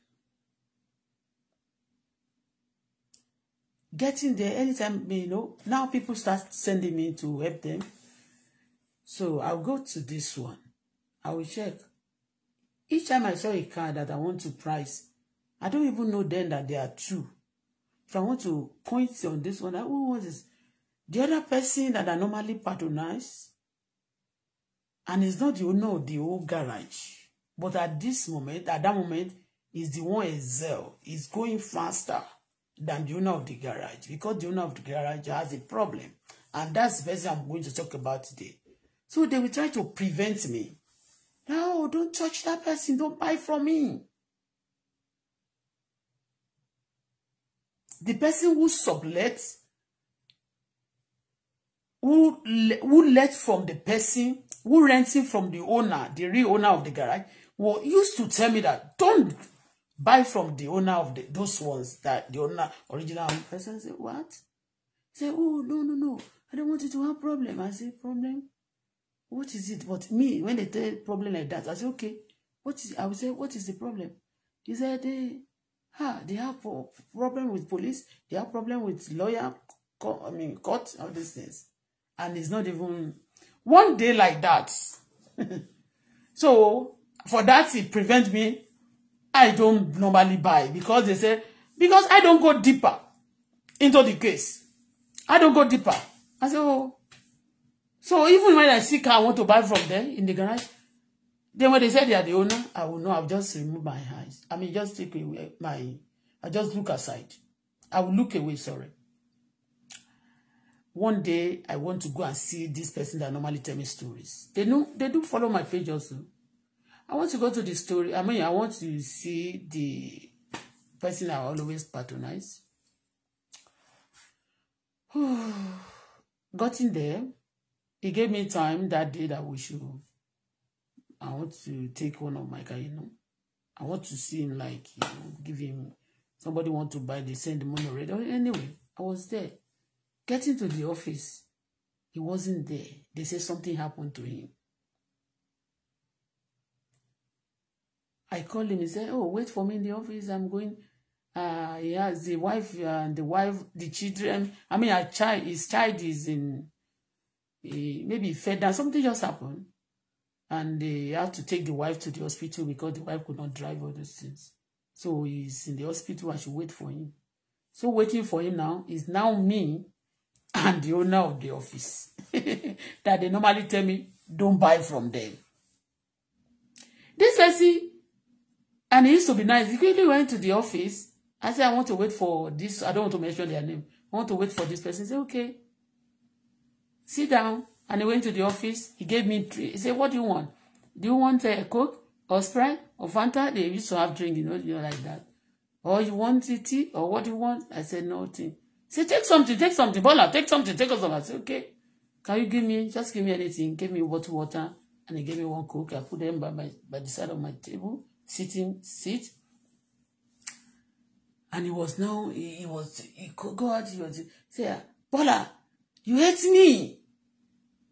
And now I was forced to talk to him like, how are you? His business, you know, for somebody that been like nice to me like that. I said, his business. I don't gossip. I don't talk bad thing about people. I don't have time for bullshit. I said, how are you? Thank you so much. How is business? Hope everything is going fine. He said, no, everything is not going fine. I said, what? Everything is not going fine. I said, yes. Tell me what happened. He said, right now, he want to commit suicide. I said, God, what? You want to commit suicide? He said, you know what? When you come into this place, you patronize the person. Every time I want to point for you, you don't buy for me. You don't do this. You too, you show hatred to me. I said, no, I never show hatred to people. I said, okay, now tell me what is the problem. Immediately he said he want to commit suicide before anything. I open my phone and I go on live chats. The moment he mentioned that he want to commit suicide, that is planning, not that day, but maybe I've tried many times suicide, okay? But the moment he said he want to commit suicide, I went straight. First of all, I started praying and I said I was so touched. I was like, hey, I don't like such thing. And I normally look at them like, okay, you are still okay, you are okay, you have a good idea. I now open I have a chat for this person. And I started praying for him. He doesn't believe in prayer again. Like me, Christian praying for, and maybe it's from Pakistan. But don't forget, I was complaining about Nigerian doctor yesterday. A Pakistani actually helped me when I have this, my baby. I tell you that some country, some people, you see bad people, you see good people. Egboro tí mo sọ yìí. And now I started praying for him, and I tell him to tell me a story. She will just explain exactly what the problem, the case, what happened. He said, but every time when you appoint car, you don't buy from me. You only buy from this person. And I have the kind of car you always buy also. I said, okay, what do you have a police case? What is because I'm scared? They said if you understand. What I said, okay, tell me what happened to you exactly. He said, he said before here, they are selling new cars. Okay, the father and the guy, together with his father, they are selling new cars. So, they help people, in Canada, when you are working, then you can buy car and be paying every month. They are now giving the car. So, like, if anybody comes from their country, they always give car. Like, they, because they be the one to file it for them. They have customer. But some of their car, they been stolen, Like, when somebody bought a car now for credit, and some people, after some time, the car was stolen. You understand? A lot of things like that. And apart from that, so those one, a lot of debts. And people planning for them. And many people don't know reason why. A lot of people have helped also. Some of them, they may not know it, but it may be at the result of the good things one of their people also have done to me. But I know either people know reply me or they pay back with good. God will not allow me to stop goodness, you know. I mean, stop doing good to people. So he now explained how the problem started. That's why they sublet. And then they are not, there's no grace again to sell new cars. They have to be buying from those old cars and be selling, and they have to sublet the place because they pay a lot of debt. There's no too much car, and there's no money from that new car to old car because people call them because they are nice. He started complaining that the father is the cause of all this. He said the father is the cause, and by the time he commits suicide, he died. The father is going to miss him. He's going to know that he's the one that caused this. How did your father cause it? He said, hey, the father uncle, the father used to help people too much. He's too nice. When I used to tell him there that this and that, he will continue managing. It's all Allah. God, Allah is there. He will help us. Allah will help us. Allah will help us. Allah will help us. Now, Allah is not there to help us. That's what you're saying here. But I said, don't worry. I'm going to be part. I said, as from today, I'm going to be patronizing you.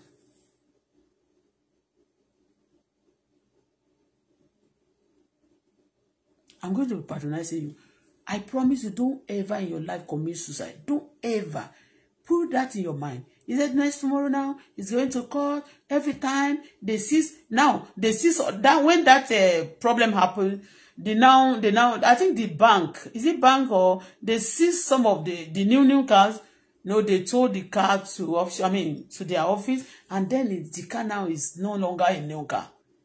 So the court was now giving them option to pay some money. The money the bank and the courts needed now, when they option those cars, it's no longer okay. And that time, the car was expensive.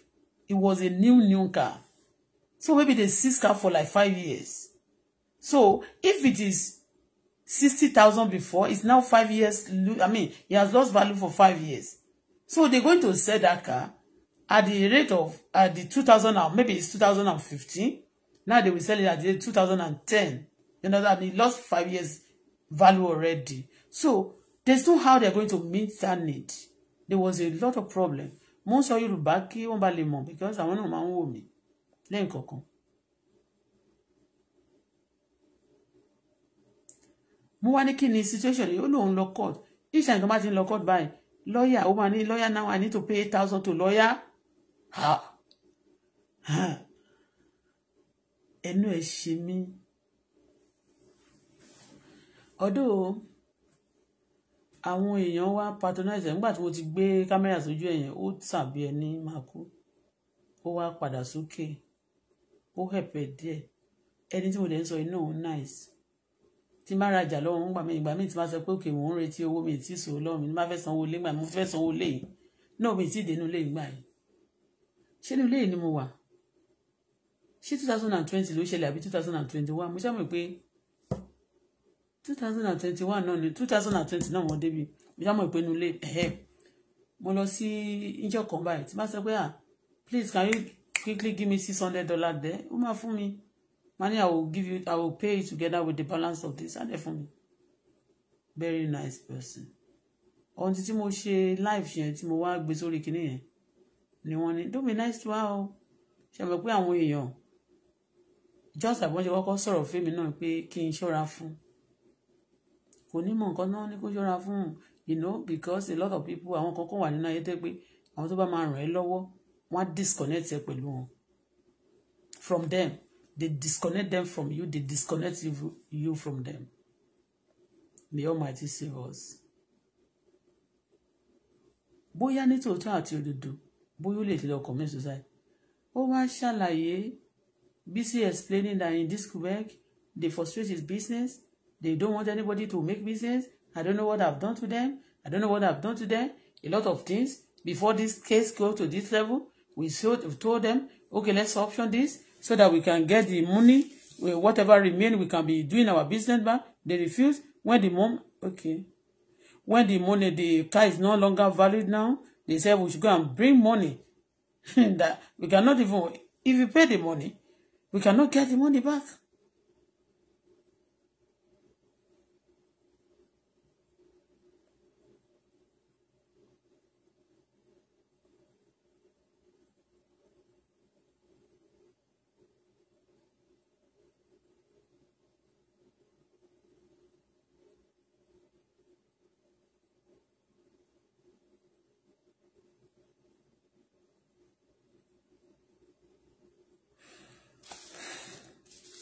ó ní wọ́n frustrate business mi àwọn ọmọ tí mò ń sọ yìí má ti ẹ̀ dárúkọ ọ̀gbẹ́ni yẹn mo ṣe live fún níbẹ̀ mo gbé sórí live ó wá sọ fún ní iṣẹ́ ìmọ̀fẹ́ mo ní yes mo gba permission mo ní mo ṣe pé mo ní please help me to pray for you those people also tó gbọ́ testimony wọ́n bẹ̀rẹ̀ sí patronize a lot of Nigeria even láti Nigeria tí ó mọ̀ rí wọ́n patronize wọ́n wá patronize mi mọ́ wọ́n patronize you not direct mo fulfill destiny mo fulfill purpose because I save him from committing suicide. I don't know exactly what is the issue right now, but after Abiodun kan mo bá èmi náà bá rajà mo dé and everything mo I can see and I can tell that things change. Bẹ́ẹ̀ sì wà happy. Ẹni tí mo ń sọ yìí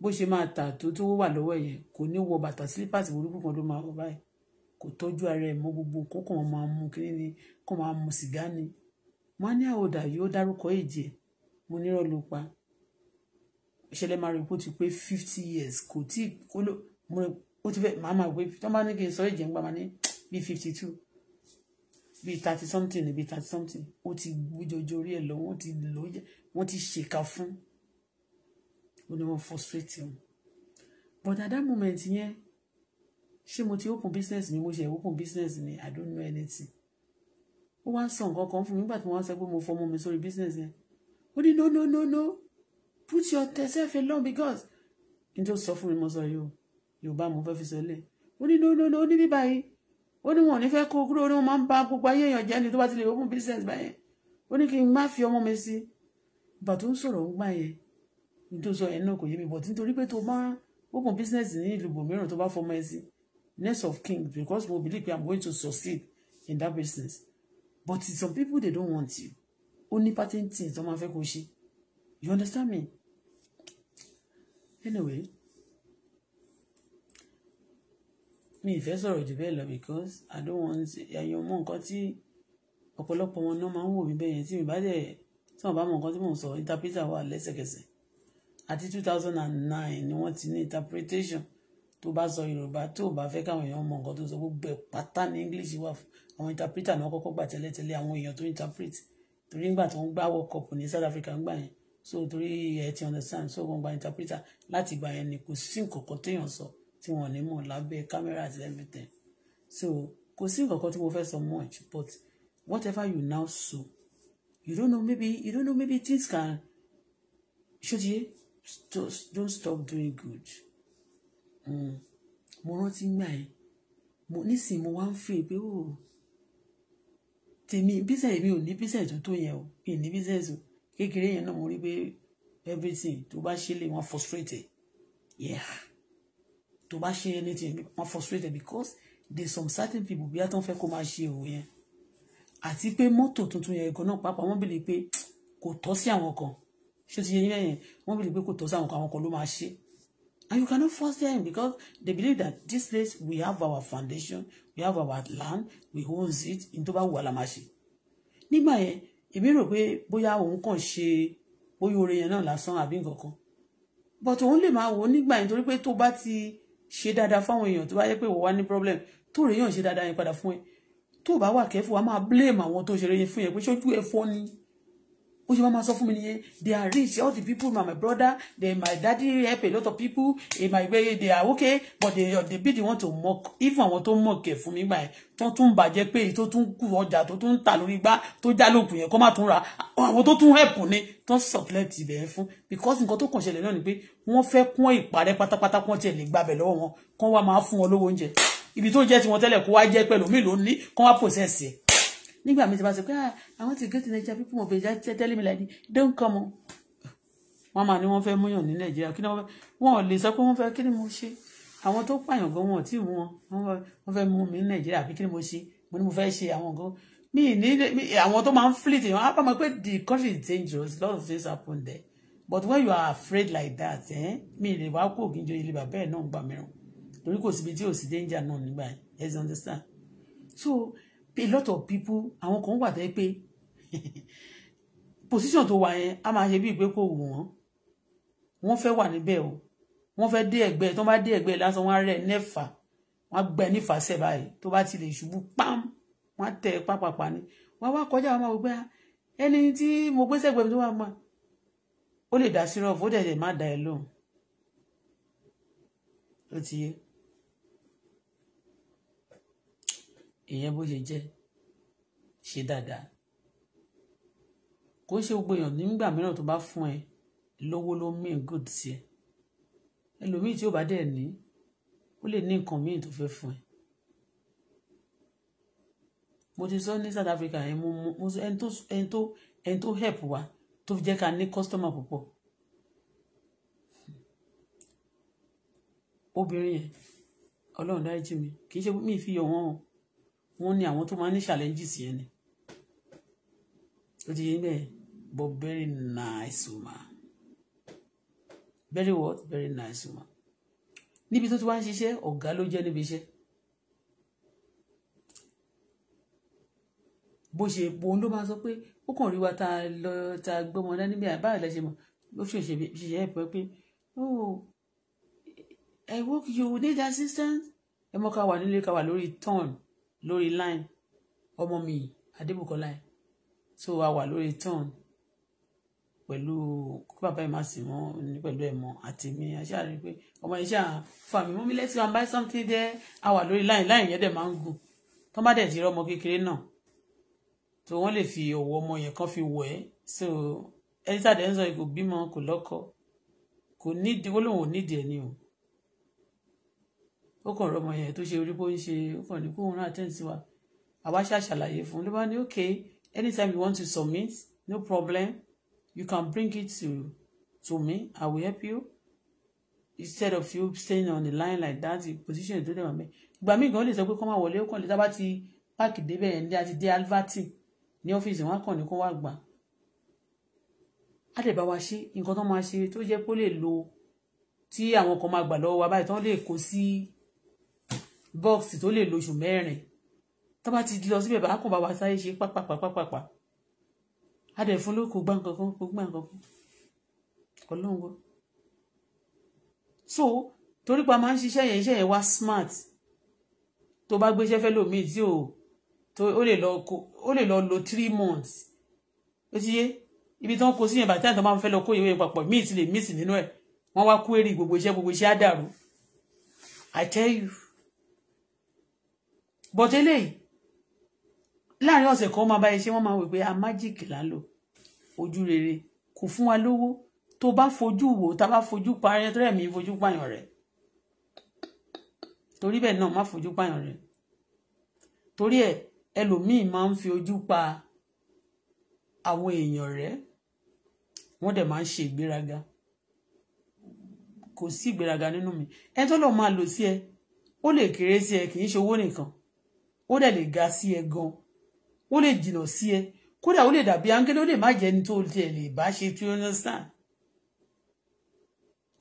ọmọkùnrin tí mo ń sọ níjọ́ yẹn ó fẹ́ commit suicide ló sọ yẹn ó ti make attempt many times ó ti sọ pé òun ti ṣe rí wọ́n ti crack brain ẹ̀ ó ti wà dààmú ó ti dààmú ó ní wọ́n bá brain ẹ̀ mo tún wá advice ẹ̀ ń jẹ́ pé if you have been tortured like that ó lò ibi tí ó ti dàgbà ó dàgbà sí bí ó ti pẹ́ ń bí gan so mo tún advice ẹ̀ pé kó lè ó ní they are the same they always frustrate our life ó ṣe sọ ni mo sọ yìí o mo ṣe ṣáàtì ń jọ yẹn lọ pé ní wọ́n ń frustrate business wọn pé kìí ṣe ònìkan náà máa ń ṣe fún torí bẹ́ẹ̀ wọ́n máa sọ pé wọ́n máa ń sọ fún ẹni pé if you want to do anything do it alone don't put your kìnìún ó nítorí tí wọn bá forúkọ báwọn sí bọ́dàmọ́nà èmi ò tí ní gáràjì mi ìdẹ̀ lówó púpọ̀ kí lẹ́yìn pé bóyá mo ní owó ẹ ṣáà rí gbogbo nǹkan tí business pẹ́pẹ́pẹ́ tí mi ò make owó lórí ẹ̀yẹn owó ni mo fi open business ẹ̀ náà gbogbo every month àti every year la máa sanwó àti gbogbo medicine náà la máa ṣe àjèrè yẹn lórí ẹ̀ but kòkò wọn tó ti ṣe bẹ́ẹ̀ yẹn kí dẹ̀ tún ṣòwò nìkan another person náà ọmọlẹ́bá náà mo fẹ́ lọ ra wọn pẹ̀mí kí lọ ra mọ́tò lọ́dọ̀ ẹ̀ ń gbá ẹnìkan ní kí lọ wọ mọ́tò lọ́dọ̀ ẹ̀ nìyẹn mo dọ́dọ̀ ẹ̀ nìyẹn náà níṣẹ́ yẹn náà ló bá ní you want to do this business mo ní yes I've been doing it from my home but somebody want to buy this car now you ask me to come and when I sell it to her ẹ mọ nǹkan tó sọ fún mi Bible Only if you want to do this, only don't stay here. They will crack your brain. You are a woman. They will destroy you. Only in this place, you look back closer. Only if you try here, only they destroy your life. Money, why do you stay here? Only you see me like this, they almost destroy my life. My only can't share anything by only ọmọ mi wà ojú ọmọ mi lọ elele ṣe. Ti kejì yẹn ọmọ mi ò sí ńbẹ̀, ọmọ mi ti lọ school, èmi kàn lọ bẹ̀ níjọ́ náà. But eléyìí kejì tí mo sọ yìí ojú ọmọ mi ló ṣe. It was weekend. Oníṣẹ́ ibi tí mo ti rí òun ló yẹ kí ti bá òun ni. Mo ní but you have a lot of car. Only do you know how many debts this car you see? Wọ́n ní òun jẹ́ gbèsè wọ́n ní bọ̀dì nǹkan tó ṣẹlẹ̀ ní pé bàbá òun náà ni the same thing tí wọ́n kejì ẹ sọ ni bàbá ẹ̀ náà ni òun náà sọ ẹ mọ̀ bí mo ṣe fẹ́ open business, that's my mission pé òkè kí n open business o ọmọ my daughter tó bá ti ẹ lọ sí school ó máa jẹ́ partner mi èmi náà máa tún ní partner máa tún lẹ́nu tó ṣiṣẹ́ the same thing ló sọ fún mi ó náà máa destroy ayé o ó náà ayé mi kọ́ o ayé àwọn ọ̀tá mi so because some things wà ní àwọn ibì kan àwọn kan dé wà tẹ́ pé tó bá débẹ̀ wọ́n máa fẹ́ kó excel ó wà nílẹ̀ wa náà ó wà lórílẹ̀-èdè káàkiri ó láwọn ibi kan tó yẹ pé tó bá débẹ̀ wọ́n gba àlejò láàyè irú ìlú mi báyìí àwọn àlejò tó wà ní Ìkàrẹ́ Jàjà Haúsá wọ́n make owó ju ọmọ Ìkàrẹ́ lọ àwọn Yíbò tó wà ní ìlú Ìkàrẹ́ wọ́n make owó ju ọmọ Ìkàrẹ́ lọ they making money so mo tún fi yẹn kùdó sí ìlú mi Ìkàrẹ́ Àkókó bẹ́ẹ̀ ni but some people tó bá dé àárín wọn lọ́nà dáríjì mi tó bá dé Ìjẹ̀bú tó bá ẹ má bínú ẹ̀yin ará Ìjẹ̀bú mo kàn ń sọ experience ẹ bí pé mo ń sọ bí kì í ṣe pé mo fi ń jà ìṣe something nǹkan mi lè wà nínú system èèyàn tó bá dé bò mí kò sóore tó lè ṣe fún wọn kò sí dáadáa tó lè ṣe fún wọn wọn ò ní fẹ́ kó gòkè wọ́n máa júwe fún ẹ pé òkè ṣara wa kò sí oore tó lè ṣe fún ẹlòmíì ní ibò míì kó rí ẹ pé this is a genius, this is a good person, this is actually good for us wọn ò ní gbà fún ẹ because wọ́n máa júwe fún ẹ ni pé ìdí eléyìí ò kì í ṣara wa èmi ń pa mí ẹ kí mi ní force náà àti lè jẹun báyìí ẹ jẹ́ kó tiẹ̀ di 1 ẹ jẹ́ kó di 1 o'clock ká tó jẹun inú mi àwọn àrùn yẹn ń pariwo ni a máa ti gbàdúrà sí i wọ́n máa ṣàlàyé fún ẹ ipò ò kì í ṣara wọn ṣòtìyé kì í ṣe ẹjọ́ wọn is in the system, is in the pattern because nínú business ó lè jẹ́ nǹkan tó dáa kó wá jẹ́ pé wọ́n máa wí pé they don't want any other person to understand the system, the way they make money, the way they get money, their secret about making words, you understand? So it may be like that ó lè jẹ́ reason. And can't they believe that okay, actually, if you're not born originally here, there's something you must not have access to some certain things. So, in your business, so let's understand. Àwọn area kan dé wà tó pé ẹ jẹ́ ká lọ sí Èkó nsìn. Torí ẹ lè ṣe rí pé a lot of people máa sá lọ sí Èkó láti gbogbo ìlú. Bẹ́ẹ̀ náà ni Abuja ń sìn Abuja fẹ́ dàbí Èkó according to story àwọn míì náà kedere ní state kan wà tó jẹ́ pé ní ọ̀nà bọ́tàkọ̀ wọ́n ní tó bá lówó mẹ́ tó bá jálejò at the end of everything ó máa sọnù láàsìn ní Nàìjíríà ó ti yẹn yẹn ní Èkó ń ṣe rí pé gbogbo èèyàn máa fi east north gbogbo ẹ̀sílẹ̀ wọn fẹ́ wá sí Èkó tó bá dé wá sí Èkó wọ́n máa ní space wọ́n máa gbàyè because àwọn ìdítì wọ́n fara jẹ́ kára ara tu àwọn èèyàn because àwọn ìdítì nǹkan tẹ́lẹ̀tẹ́lẹ̀ wọn kì í kúrò ní middle àárín wọn kọjá ìsàlẹ̀ Èkó yẹn tí wọ́n sàn bẹ́ẹ̀ wọ́n ṣùkẹ́ra wọn síbi bẹ́ẹ̀ they accept wọn kì í sọ story ẹ̀kẹ́ẹ̀dì bí bẹ́ẹ̀ so but àwọn kan wà tẹ́ pé wọn ò fẹ́ tó bá ti rí ẹ níbẹ̀ báyìí tó bá ralẹ̀ sáàrin wọn wọ́n á gbà lọ́wọ́ ẹ̀ ọmọ bo ni ọmọ lè sí yẹn wà ó ralẹ̀ sí ẹgbà lọ́wọ́ ẹ̀ ló ti yé they don't want people, they want to be themselves. So you don't blame some people at times. Bó ṣe wà lópì ló wà ní leak ló wà ń gbàǹjà. Some people are living abroad. They have people living abroad. Táwọn náà lọ jí àtìpó. Wọ́n máa sọ fẹ́nìkan nílùú wọn. Wọ́n lè ní ilé wa yìí. Gbọ́dọ̀ rẹ̀ anybody ń bẹ̀. Àwa la ní nǹkan wá. Ilẹ̀ onílẹ̀ dàdà wọ́n dẹ̀ wà. ilẹ̀ tá dẹ̀ ń pariwo pé ilẹ̀ wa náà gbogbo àgbáyé ló ní ilẹ̀ Ọlọ́run tó dá àgbáyé ló ní gbogbo ilẹ̀ you understand me so be good be kind because you don't know tomorrow torí gbogbo àwọn tó wá possess ibi ilẹ̀ tí wọ́n ní wọ́n jogún lónìí tí wọ́n ní wọ́n kọ́lé sórí ibì kan àwọn náà wà nígbà kan tó yẹ pé àlejò ni wọ́n lórí ẹ̀ so be good Felicia you are welcome Ọlọ́run bàbá ọmọ àti ẹ̀mọ́ ẹ̀ṣẹ́ àti gbọ́ àdẹ̀tí ṣe bẹ́ẹ̀ ṣe sọ pé ká ṣe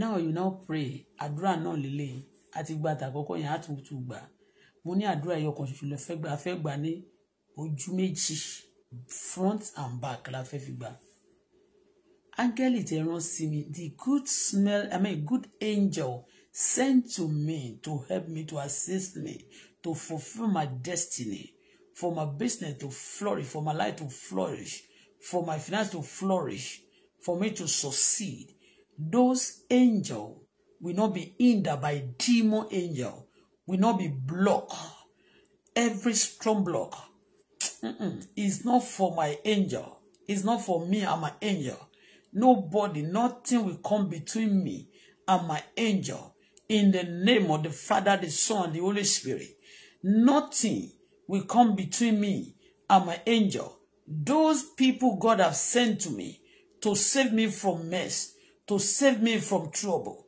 nothing will come between me and them in the name of the Father, the Son, and the Holy Spirit. Father, Lord, help me. Don't allow any evil to block my angel, to block me. Don't allow any evil to come between me and my angel. Don't allow any evil to come between me and my good people. In the name of the Father, the Son, and the Holy Spirit. On this month of May, I refuse bad luck. I reject ill luck. I reject those stronghold that always block people, that always block progress. I reject you.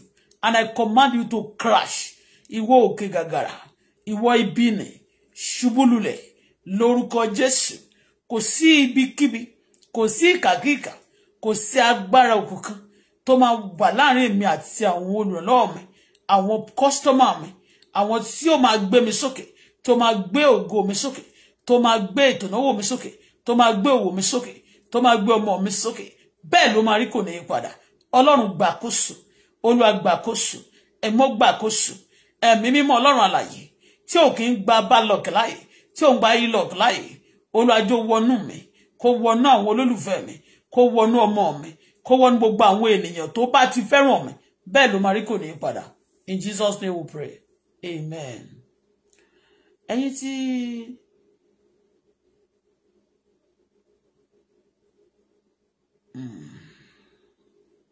opposite the evil ní oṣooṣù la rán áńgẹ́lì tó máa bá ẹ ṣiṣẹ́ tiẹ̀. The first one la kọ́kọ́ gbàdúrà fún yẹn. Ẹlẹ́ẹ̀kejì náà ni evil. Kò sí ẹnikẹ́ni tí wọn kì í rán àwọn áńgẹ́lì méjì méjì yìí tì ní oṣooṣù àti ní ọdọọdún àti ní ojoojúmọ́.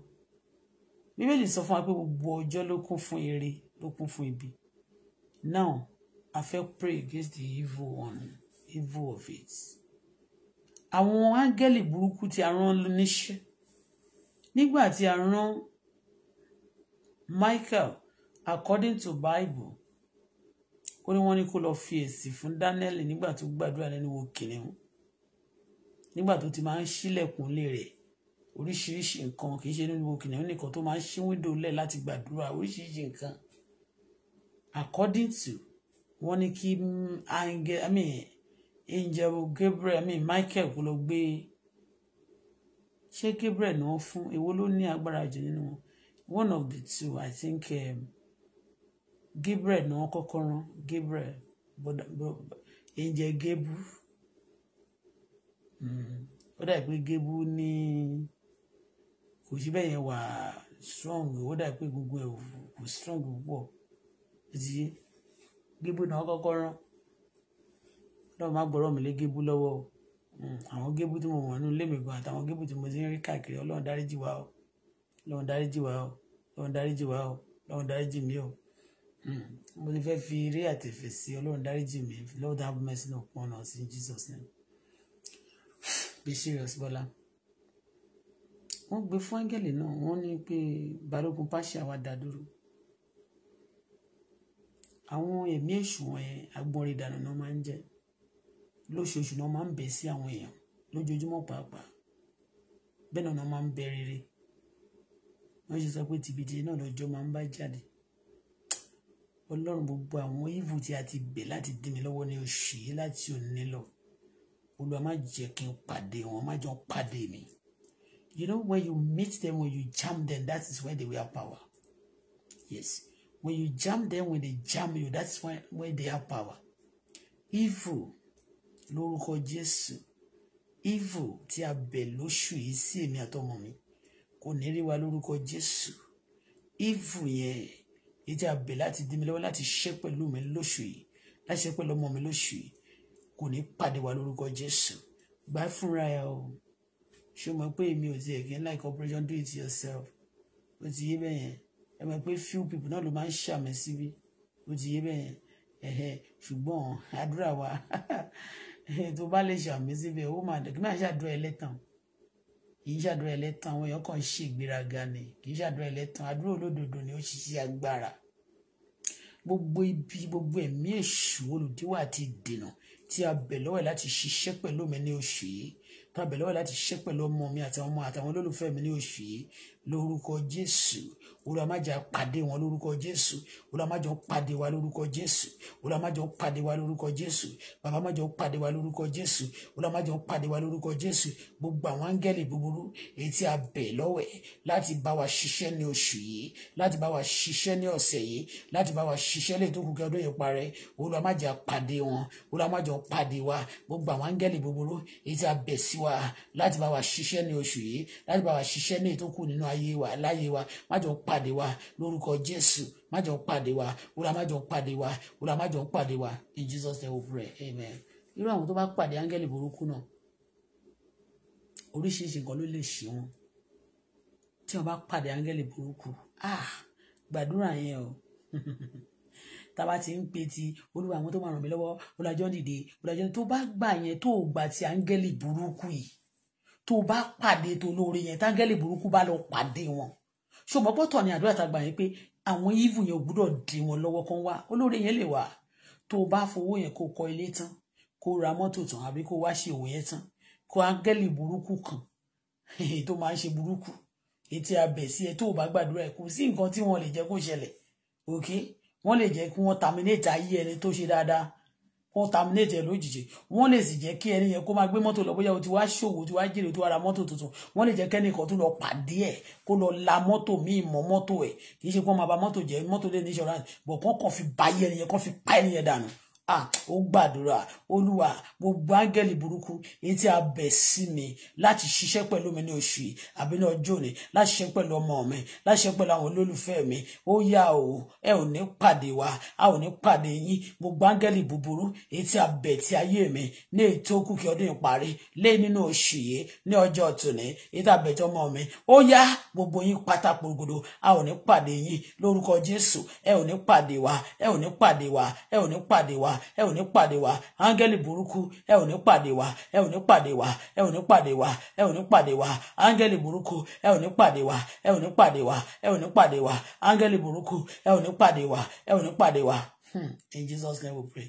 Àwọn áńgẹ́lì burúkú àwọn ló máa ń pín kó òjijì áńgẹ́lì burúkú ló máa ń pín àìsàn áńgẹ́lì búburú òun ló máa ń pín oríṣiríṣi madness áńgẹ́lì burúkú ó máa ń pín oríṣiríṣi àjálù àti àrélù áńgẹ́lì burúkú ó máa ń pín oríṣiríṣi bí ẹ̀jẹ̀ bí tẹ́ bá ti rí ẹ̀jẹ̀ ṣàn tí gbogbo nǹkan bàjẹ́ áńgẹ́lì burúkú bẹ́ẹ̀ ni o lè tó bá fẹ́ gbàdúrà sí Ọlọ́run tí inú bá bí ẹ tó fẹ́ bẹ Ọlọ́run tó bẹ Ọlọ́run ní iṣẹ́ sórí àwọn ọ̀tá ẹ̀ sí àárín àwọn ọ̀tá ẹ̀ àwọn áńgẹ́lì yẹn Ọlọ́run ló ń ṣàkóso ṣó ti bẹ́ẹ̀ wàá bẹ̀rẹ̀ Olúwa àwọn áńgẹ́lì tó máa ń bínú Olúwa rán sáwọn ọ̀tá mi wàá rí wọn lè dàbẹ̀rù táwọn áńgẹ́lì yẹn bá máa ránṣẹ́ báyìí wọn order the evil ones you know they go there just wọn kàn lọ ṣáná síbi kan wọn lọ sọkò síbi kan wọn lọ ṣe kinní kan níbi kan ṣó ti yé bẹ́ẹ̀ so tó bá gbàdúrà tàkọ́kọ́ tó gba eléyìí you are just like deceiving yourself because in tó bá gbàdúrà tó bá gbà náà tó gbà lọ́wọ́ Ọlọ́run tó bá wá fi àdúrà yìí kó kọ́ńkà kó sọ fọ́lọ́run kó bẹ́ẹ̀ kọ́ńkà evil yẹn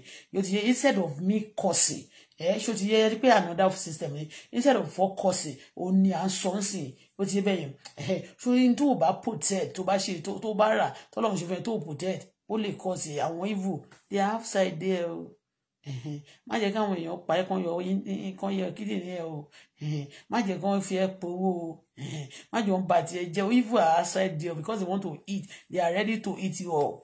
You understand me? Because they want to eat, because they want to live their life. They are ready to stop your own life. They want to eat because they want to do things for themselves. They are ready to do what? To eat you up. Be careful. Pray this prayer. Àwọn áńgẹ́lì burúkú ètò àti bẹ̀. Bí àwọn ogun ọ̀run ṣe ń bẹ, bí àwọn ẹ̀mí mímọ́, ogun mímọ́ ṣe máa ń bẹ àwọn èèyàn ṣe pé ẹ bá ṣiṣẹ́ lóṣù yìí, ẹ wà pẹ̀lú ẹ fún lówó ẹ fún ní gbogbo nǹkan tó fẹ́, ẹjọ́ ṣàṣeyọrí. Bẹ́ẹ̀ náà ni àwọn kan tó máa dúró máa sọ pé níjọba tí ìwọ náà lọ, ìwọ ní kó lọ bí báyìí. Ṣé ti yé bẹ́ẹ̀ yẹn? So méjì ni tó bá rí apá ẹ̀ náà méjì. Tó bá rí pé ojú ẹ méjì. So tó bá ti bẹ ire, wọ́n máa fẹ́ bẹ ibi. Torí ẹ̀ máa sọ tó bá gbé ibi kan tó strike ibi wá, máa sọ pé I reject you, evil, go. Ṣé ti yé bẹ́ẹ̀ yẹn? Ó yá gbogbo àwọn tá a bẹ̀ lọ́wọ́ ẹ̀ sí mi, ibi tá a bẹ̀ lọ́wọ́ ẹ̀ ní oṣù yìí, tí a bẹ̀ lọ́wọ́ ẹ̀ tí ọmọ mi, tá a bẹ̀ lọ́wọ́ ẹ̀ tí ayé mi, tí àwọn olólùfẹ́ mi, tí gbogbo àwọn tó bá fẹ́ mi fẹ́ rẹ̀, ó yá gbogbo ibi náà mo pàṣẹ fún yín ní orúkọ Jésù Kristi ti Násárẹ́tì. Ẹ ní pàdé mi, ẹ ní pàdé àwọn olólùfẹ́ mi, ẹ ní pàdé ọmọ mi. Ó yá evil, we reject you. I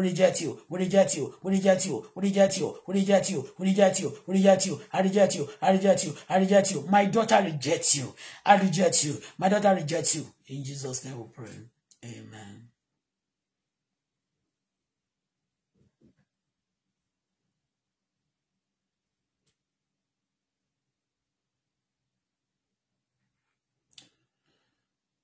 Olúfúnmiláyọ̀, welcome to this platform.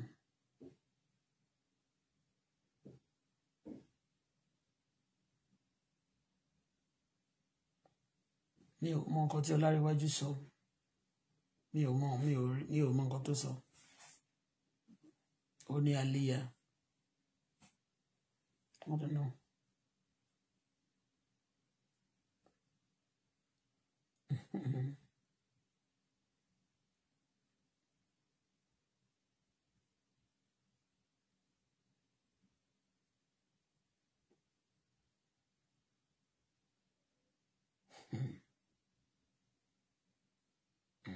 Olúwa ẹ ṣé, bàbá ẹ ṣé, Ọlọ́run ẹ ṣé, ayérayé ẹ ṣé, ẹlẹ́rù ni ẹ ṣé, ọba lánàá ẹ ṣé, ọba lẹ́nu ẹ ṣé.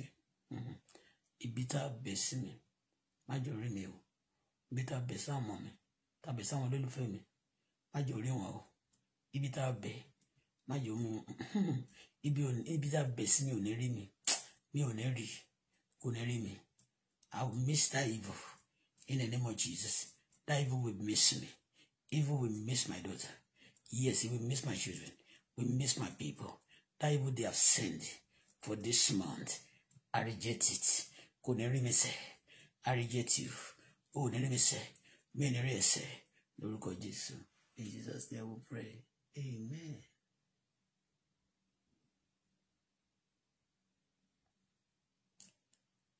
Only happy new month, beautiful sister. God bless you. Hello for me.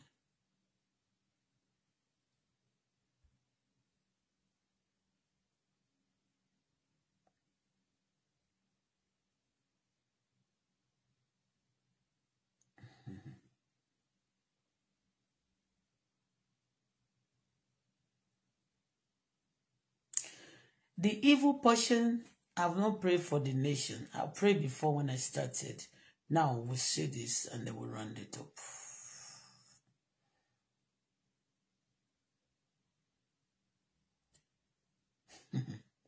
The evil they sent to my nation, the evil they portion for the that they portion for my nation, the evil they portion for my people.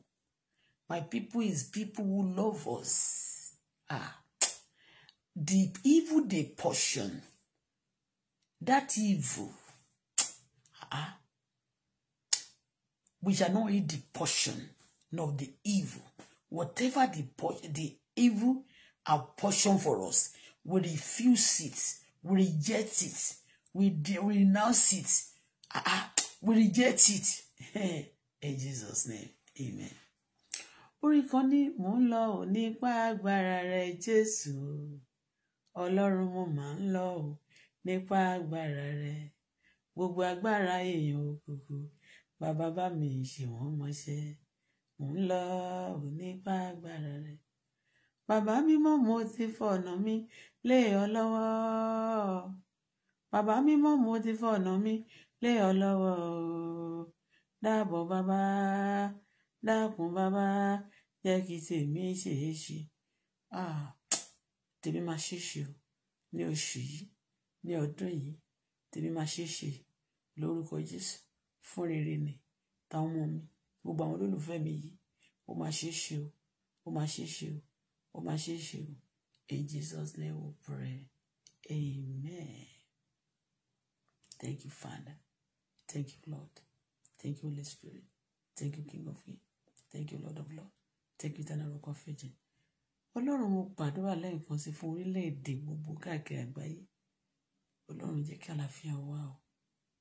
Tálàáfíà bá wà, má jẹ́ kí tèmi sá lọ, má jẹ́ kí ọmọ mi sá lọ. Let that be blessing o. Nígbà tí blessing bá wà ní orílẹ̀-èdè wa, má jẹ́ kí mi ṣaláì ní ìbùkún àti mi àtọmọ àtàwọn olólùfẹ́ mi o. Lord, do wonder. Thank you, Father. We worship you, Lord. In Jesus' powerful name, we pray.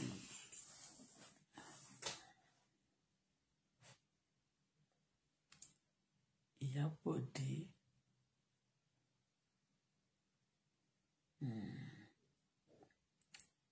Olùgbàlà ṣe. Olùgbàlà. Tí bá ṣe ń pè wọ́n yẹn ni wọ́n, okay. Olùgbàlà ṣe. Ayérayé ṣe. Olùgbàlà ṣe. Olùgbàlà ṣe. Ọlọ́run bàbá máa ṣe ẹ̀mí mọ́ mo wá fẹ́ gbàdúrà especially for all my people. The people of God. Ẹ ti jẹ́ kó yé wa. Wípé àwọn èèyàn Ọlọ́run kì í ṣe àwọn tó gbé Bíbélì nìkan tó kà látòkè dé ìsàlẹ̀. Ó tún dára náà. Kì í sì ṣe àwọn tó gbé àlùkìrá nìkan. Àwọn tó fẹ́ kórílẹ̀-èdè náà dára. Ènìyàn Ọlọ́run ni wọ́n. Àwọn tó fẹ́ káyé ènìyàn dára. Ènìyàn Ọlọ́run ni wọ́n. Àwọn tó tún ń ṣe òtítọ́ tó sì wàásù ìrere Ọlọ́run náà. Èèyàn Ọlọ́run ni wọ́n. Mo gbàdúrà fún gbogbo ènìyàn Ọlọ́run àti àwọn ènìyàn tèmi. Lẹ́yìn tí àwọn Ọlọ́run fúnra rẹ̀ ní àwọn ènìyàn rẹ̀, Ọlọ́run yóò mú gbogbo wa dúró. Àwọn tó fẹ́ kórílẹ̀-èdè dára, tó fẹ́ kárí ẹbí àti ara wọn dára, àwọn tó fẹ́ kílé wọn dára, tó fẹ́ káyé ọmọ wọn dára, Olúwa mú gbogbo wa dúró. Ọlọ́run gbà fún gbogbo wa bá ṣe fẹ́ kórí ní dáradára ni. Àwọn tó fẹ́ káyé èèyàn má dára má gbà fún wọn. Ayọ̀. Ọlọ́run wá gbàdúrà gbogbo àwọn tó máa ń fi love like sórí platform mi, tó máa ń pọ́n mi lé, tó máa ń pọ́n àwòrán mi lé. Kò ń ṣe àwọn tó máa mú àwòrán rẹ̀ tó máa tẹ̀ tó máa lọ gbé fún babaláwo àbí tó máa gbé fún àwọn ẹni bí ni. Ọlọ́run mo gbàdúrà fún gbogbo wọn pátá porogodo. Àwọn tó ń pọ́n mi lé tó wá sórí platform tó ń ṣe àmì, tó ń tẹ love, tó ń tẹ like, tó bá tó rà àwòrán mi, tó ń tẹ love and like sí. Ọwọ́ tẹ fi tẹ̀ ò ní fi gbé ọmọ sí. Ọwọ́ yẹn apẹ̀rẹ̀ á jáde lọ́wọ́ rẹ̀. Bóyá spiritually lọ́wọ́ wa, lọ́wọ́ àwọn ọmọ wa. Iná kó mú apẹ̀rẹ̀ náà kó ju gbé dànù. Iṣẹ́ tá a fi káórì ṣe ní búburú lórí ọ̀rọ̀ wa. Lórúkọ Jésù, iṣẹ́ náà kó bàjẹ́. Gbogbo ẹni pọ́n mi lé, ẹni pé love and like sórí àwòrán mi. Love and like ò ní láàkì. The Lord will favor me and you. Favor our children. Ẹ ò ní rẹ̀yìn. Mi ò ní rẹ̀yìn. Ọmọ mi ò ní rẹ̀yìn. Ẹ ò ní rẹ̀yìn. Mi ò ní rẹ̀yìn. Àwọn ọmọ wa ò ní rẹ̀yìn. Àpọ́nlé, aṣọ àpọ́nlé tuntun tó ní àmì tó dára, tó ní agbára nílá, tó ní àṣeyọrí tí ò lẹ́gbẹ́. Aṣọ ògo tó lágbára ni. Ọlọ́run fi wo èmi àtọmọ àtẹ̀yìn. Ọlọ́run sàmì ìyè sí wa lára. Ẹ̀mí ikú tó ń lọ fọ̀rọ̀fọ̀rọ̀ kò ní gbé wa pa, kò ní gbọ́mọ wa pa. àwọn àìsàn tó ń distribute ara ẹ̀ tí ẹ sanwó fún tẹ́ ẹ pè kò ní yálé tèmi àtàwọn ọmọ mi àti ìwọ àtọmọ àtọkọ àti ẹbí àtàrà. Ẹgbẹ̀rún máa ṣubú ní apá ọ̀tún, ẹgbẹ̀wá ní apá òsì. Etí wa ni wọ́n lá ò fi gbọ́, ojú wa ni wọ́n lá ò fi rí. Wọ́n ní ṣùgbọ́n kì yóò súnmọ́ ilé wa. Mo súre bí ikọ̀, mo gbàdúrà bí ìríjú Elédùmarè pé ibi wọn ní pín fún wa. A ò ní ṣalábàápín ibi náà. Ikú oṣù yóò ní pa wá, àìsàn oṣù yóò ní pa wá. Orí wa ò ní gbàbọ̀dé, orí ọmọ wa ò ní gbàbọ̀dé. Àwọn ẹ̀yin olólùfẹ́ mi yìí tẹ́ ń ṣe love and like fún mi, ọ̀run yóò like yín, Ọlọ́run yóò like yín, Ọlọ́run yóò like mi, Ọlọ́run yóò fẹ́ràn wa, Ọlọ́run yóò fìfẹ́ wọn sí wa, Ọlọ́run yóò sàmì sí wa lára, Ọlọ́run yóò dá wa mọ̀, Ọlọ́run yóò dá wa mọ̀. Àìsàn yóò rí wa sá, ikú òjì yóò rí wa sá, àfàtò yóò rí wa sá, àìsàn yóò rí wa sá, ìjákulẹ̀ yóò rí wa sá. Egungun ara wa, omi ara àti ẹ̀jẹ̀ wa kò ní gbàbọ̀dé, kò ní gbàbọ̀dé tiwa. A ò ní ṣàṣetì, àṣetì òkè ń bọ́jọ́ kó má yọ. Ṣadé o, Fọláṣadé o, Esther o, Bọ́lá o, Ṣubúladé, àtèmi àti ìdílé mi àti gbogbo àwọn olólùfẹ́ mi, àwọn ọmọ tí Ọlọ́run fún wa, àti gbogbo yín tẹ́ ń tẹ love and like fún mi, tẹ́ máa tún share fídíò mi, tẹ́ fẹ́ kí n gbòòrò, tẹ́ fẹ́ kí n gbèrò, tẹ́ fẹ́ kí n gòkè, tẹ́ fẹ́ kí n ṣe dáadáa, ẹ máa ṣe. Aṣọ dáadáa ọ̀run fi wọ̀ wá, a wọ ògo dáadáa, bẹ́ẹ̀ ni a ó gbélé dáadáa. Àwọn ò ní wàkísà, a ò ní jẹ ìkorò, àwọn ọmọ wa ò ní ṣàṣetì, wọn ò ní jẹ ìkorò. Inú wa yóò dùn, yóò dára fún wa. Bẹ́ẹ̀ gangan lórí o, ò ní padà. Appreciate you all, love you guys. Àjàjà ẹ̀yin tó yẹ pé àwòrán mi tó bá ti fine, àwọn èèyàn kan wọn fẹ́ kọ́mẹ́ǹtì sí i. Èyí tí bá ti jáde ní bá ti fẹ́ kún wò nǹkan báyìí, tí bá ti wo ìyá ọ̀bọ̀ bàbá tán àbí tó bá kàn notice pé pyjamas yẹn náà ti ṣe àbí wọn kan wọ̀ọ́yọ́ kan tí mo dẹ̀ jókòó báyìí, àbí tí inú mi ò dùn tí mo ṣe àkárí sọ, they like it. Àbí tí bá ti ń ṣe yẹ́yẹ́ inú ti ń bí mi náà ti ń dáná bí tó ń plan burúkú fún mi, wọ́n máa gbé bẹ́ẹ̀ yẹn. Àwọn míì ò fẹ́ gbé àwòrán tó bá fine. Bóyá tẹ́ ń kọ́mẹ̀tì náà ti wọ àwòrán mi tó fine tó dáa.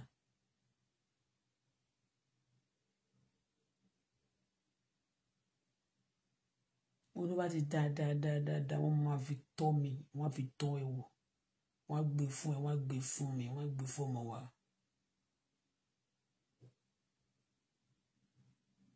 A ò ní róòmù láàrin èṣù, a ò ní róòmù láàrin ìṣẹ́, a ò ní gbé láàrin òṣì.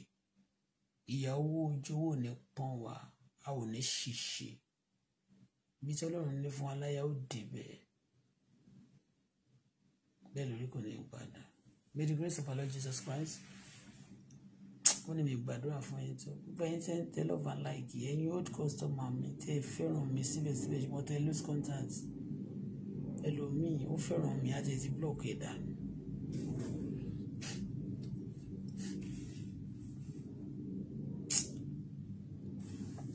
Mo gbàdúrà fún yín.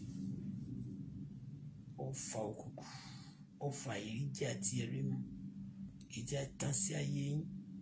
Ọlọ́run lé ogbẹ́ ìjáde lórúkọ Jésù. Ìwọ yẹn tó fẹ́ràn mi yẹn tó máa ń tẹ love and like ohun tẹ́ máa tún gbàdúrà fún mi àtọmọ mi.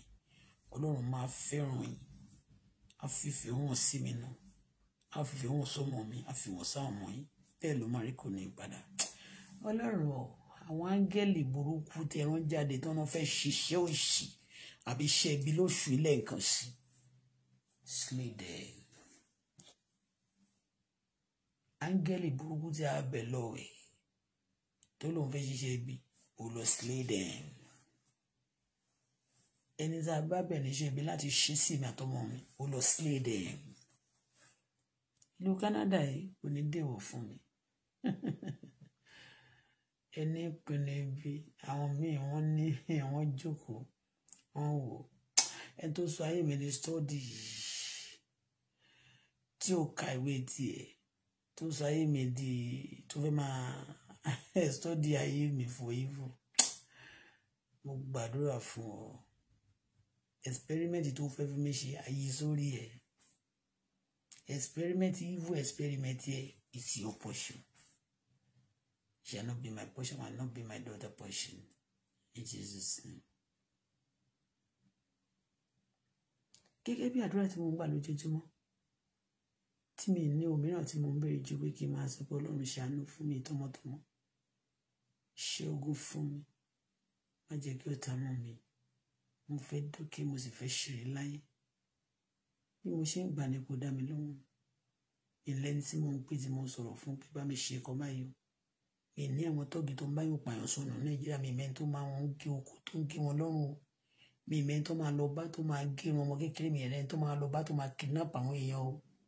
Ọlọ́run ìwọ nìkan ni mo ní. Láyé lọ́run, ẹ̀yin ni mo ní.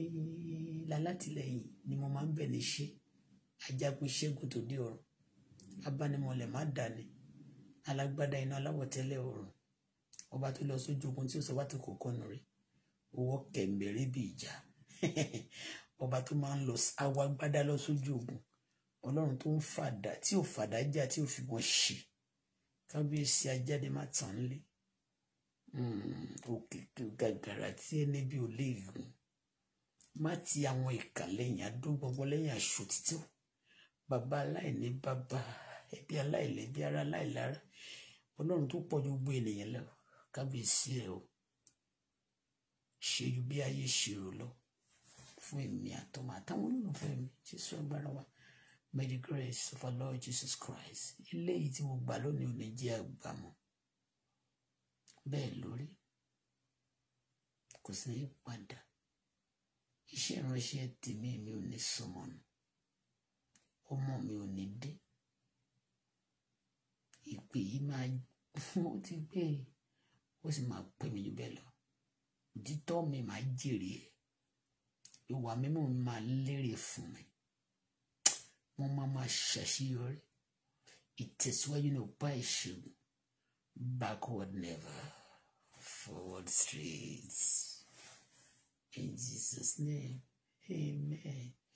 Àwọn oníṣòwò tó jẹ́ ọ̀rẹ́ mi tí wọ́n ti ń wò pé mo rántí àwọn kan nínú àlá mi àti nínú ọ̀rọ̀ mi lónìí. Ẹlòmíràn wà náà, ó mà ti pẹ́ tí mo ti gbúrò ọmọbìnrin. Àwọn oníṣòwò mi náà, àwọn tó lọ nínú ìdààmú àbí nǹkan kan àbí tó lọ nínú ìdààmú ló bá mi ṣe dáadáa fún wọn. Àwọn tó sì ń lọ nínú ayọ̀ náà má jẹ́ káyọ̀ wọn tó sì jẹ́ àwọn èèyàn tì mí jẹ́ káyọ̀ wọn máa pọ̀ sí. Ọlọ́run gbogbo àwọn ènìyàn mi, àwọn ènìyàn mi tó ń wá mi tí wọn ò tí rí mi tó jẹ́ èèyàn rere. Bàbá gbé mi pàdé wọn, jẹ́ kó pàdé mi. Èèyàn rere o, èèyàn rere o, áńgẹ́lì rere o, ẹ̀yin áńgẹ́lì rere tí a bẹ̀ sí mi o. Ẹ gbọ́rọ̀ Olúwa níbi tí ẹ bá wà. Ẹ gbọ́, ẹ dìde kánkán. Ẹ wá sí position mi. Ẹ ká mi mọ́lẹ̀. Tí n bá ń jáde ẹ ká mi mọ́nà. Áńgẹ́lì rere o, ẹ ká mọ̀ mi mọ́ gbogbo ibi tó bá ti ń lọ. Ẹ ká èmi àtàwọn olólùfẹ́ mi náà, àwọn olólùfẹ́ mi náà, ẹ ká wọn mọ́ gbogbo ibi tó bá ti ń lọ. Àwọn èèyàn mi tó wà nínú trouble, mo gbàdúrà fún ó jáde lẹ́wọ̀n. Ó ní wẹ̀wọ̀n ìwọ tó bá ti wọ̀ bẹ̀. Ẹni bá fẹ́ wọn lọ mí ẹ̀wọ̀n ló máa kú sí. Ẹ̀yọ̀. In Jesus' name. Amen. Lẹ́ẹ̀kan sí. May the grace of our Lord Jesus Christ, love of God, fellowship of Holy Spirit be with us now forevermore. Amen. Surely goodness and mercy, success and favor shall follow us all the days of our life. We shall dwell in the house of the Lord forever and ever. Amen. We shall be like a tree planted by the riverside that bring forth in the fruitful season. Our leaf shall never be down. Whatever we lay our shall prosper. The name of the Lord is a strong tower. The righteous run into it, they are safe. Myself, my people, my children run into us in Jesus' name. As much as surrounded Jerusalem. Oh God Almighty, surround our life with blessing, with favor, with goodness, with testimony, with power, both now forevermore. Amen. Amen. Amen in Jesus. And save and powerful. Hallelujah. Hallelujah. Hallelujah. Hallelujah. Hallelujah. Hallelujah. Hallelujah. Hallelujah. Amen. Amen. In your go for Jesus. I will rise and shine together with my daughter, with my people, We shall rise and shine, for our light has come. Isaiah 60 verse 1. Rise, rise, rise and shine. The light has come. Bye for now. Love you guys. And she everybody Stanley last month we should allow you to coast our equal repeat. And the one was if you alone, I'll have Kelo, Kebalimara star. Okay, bye for now. And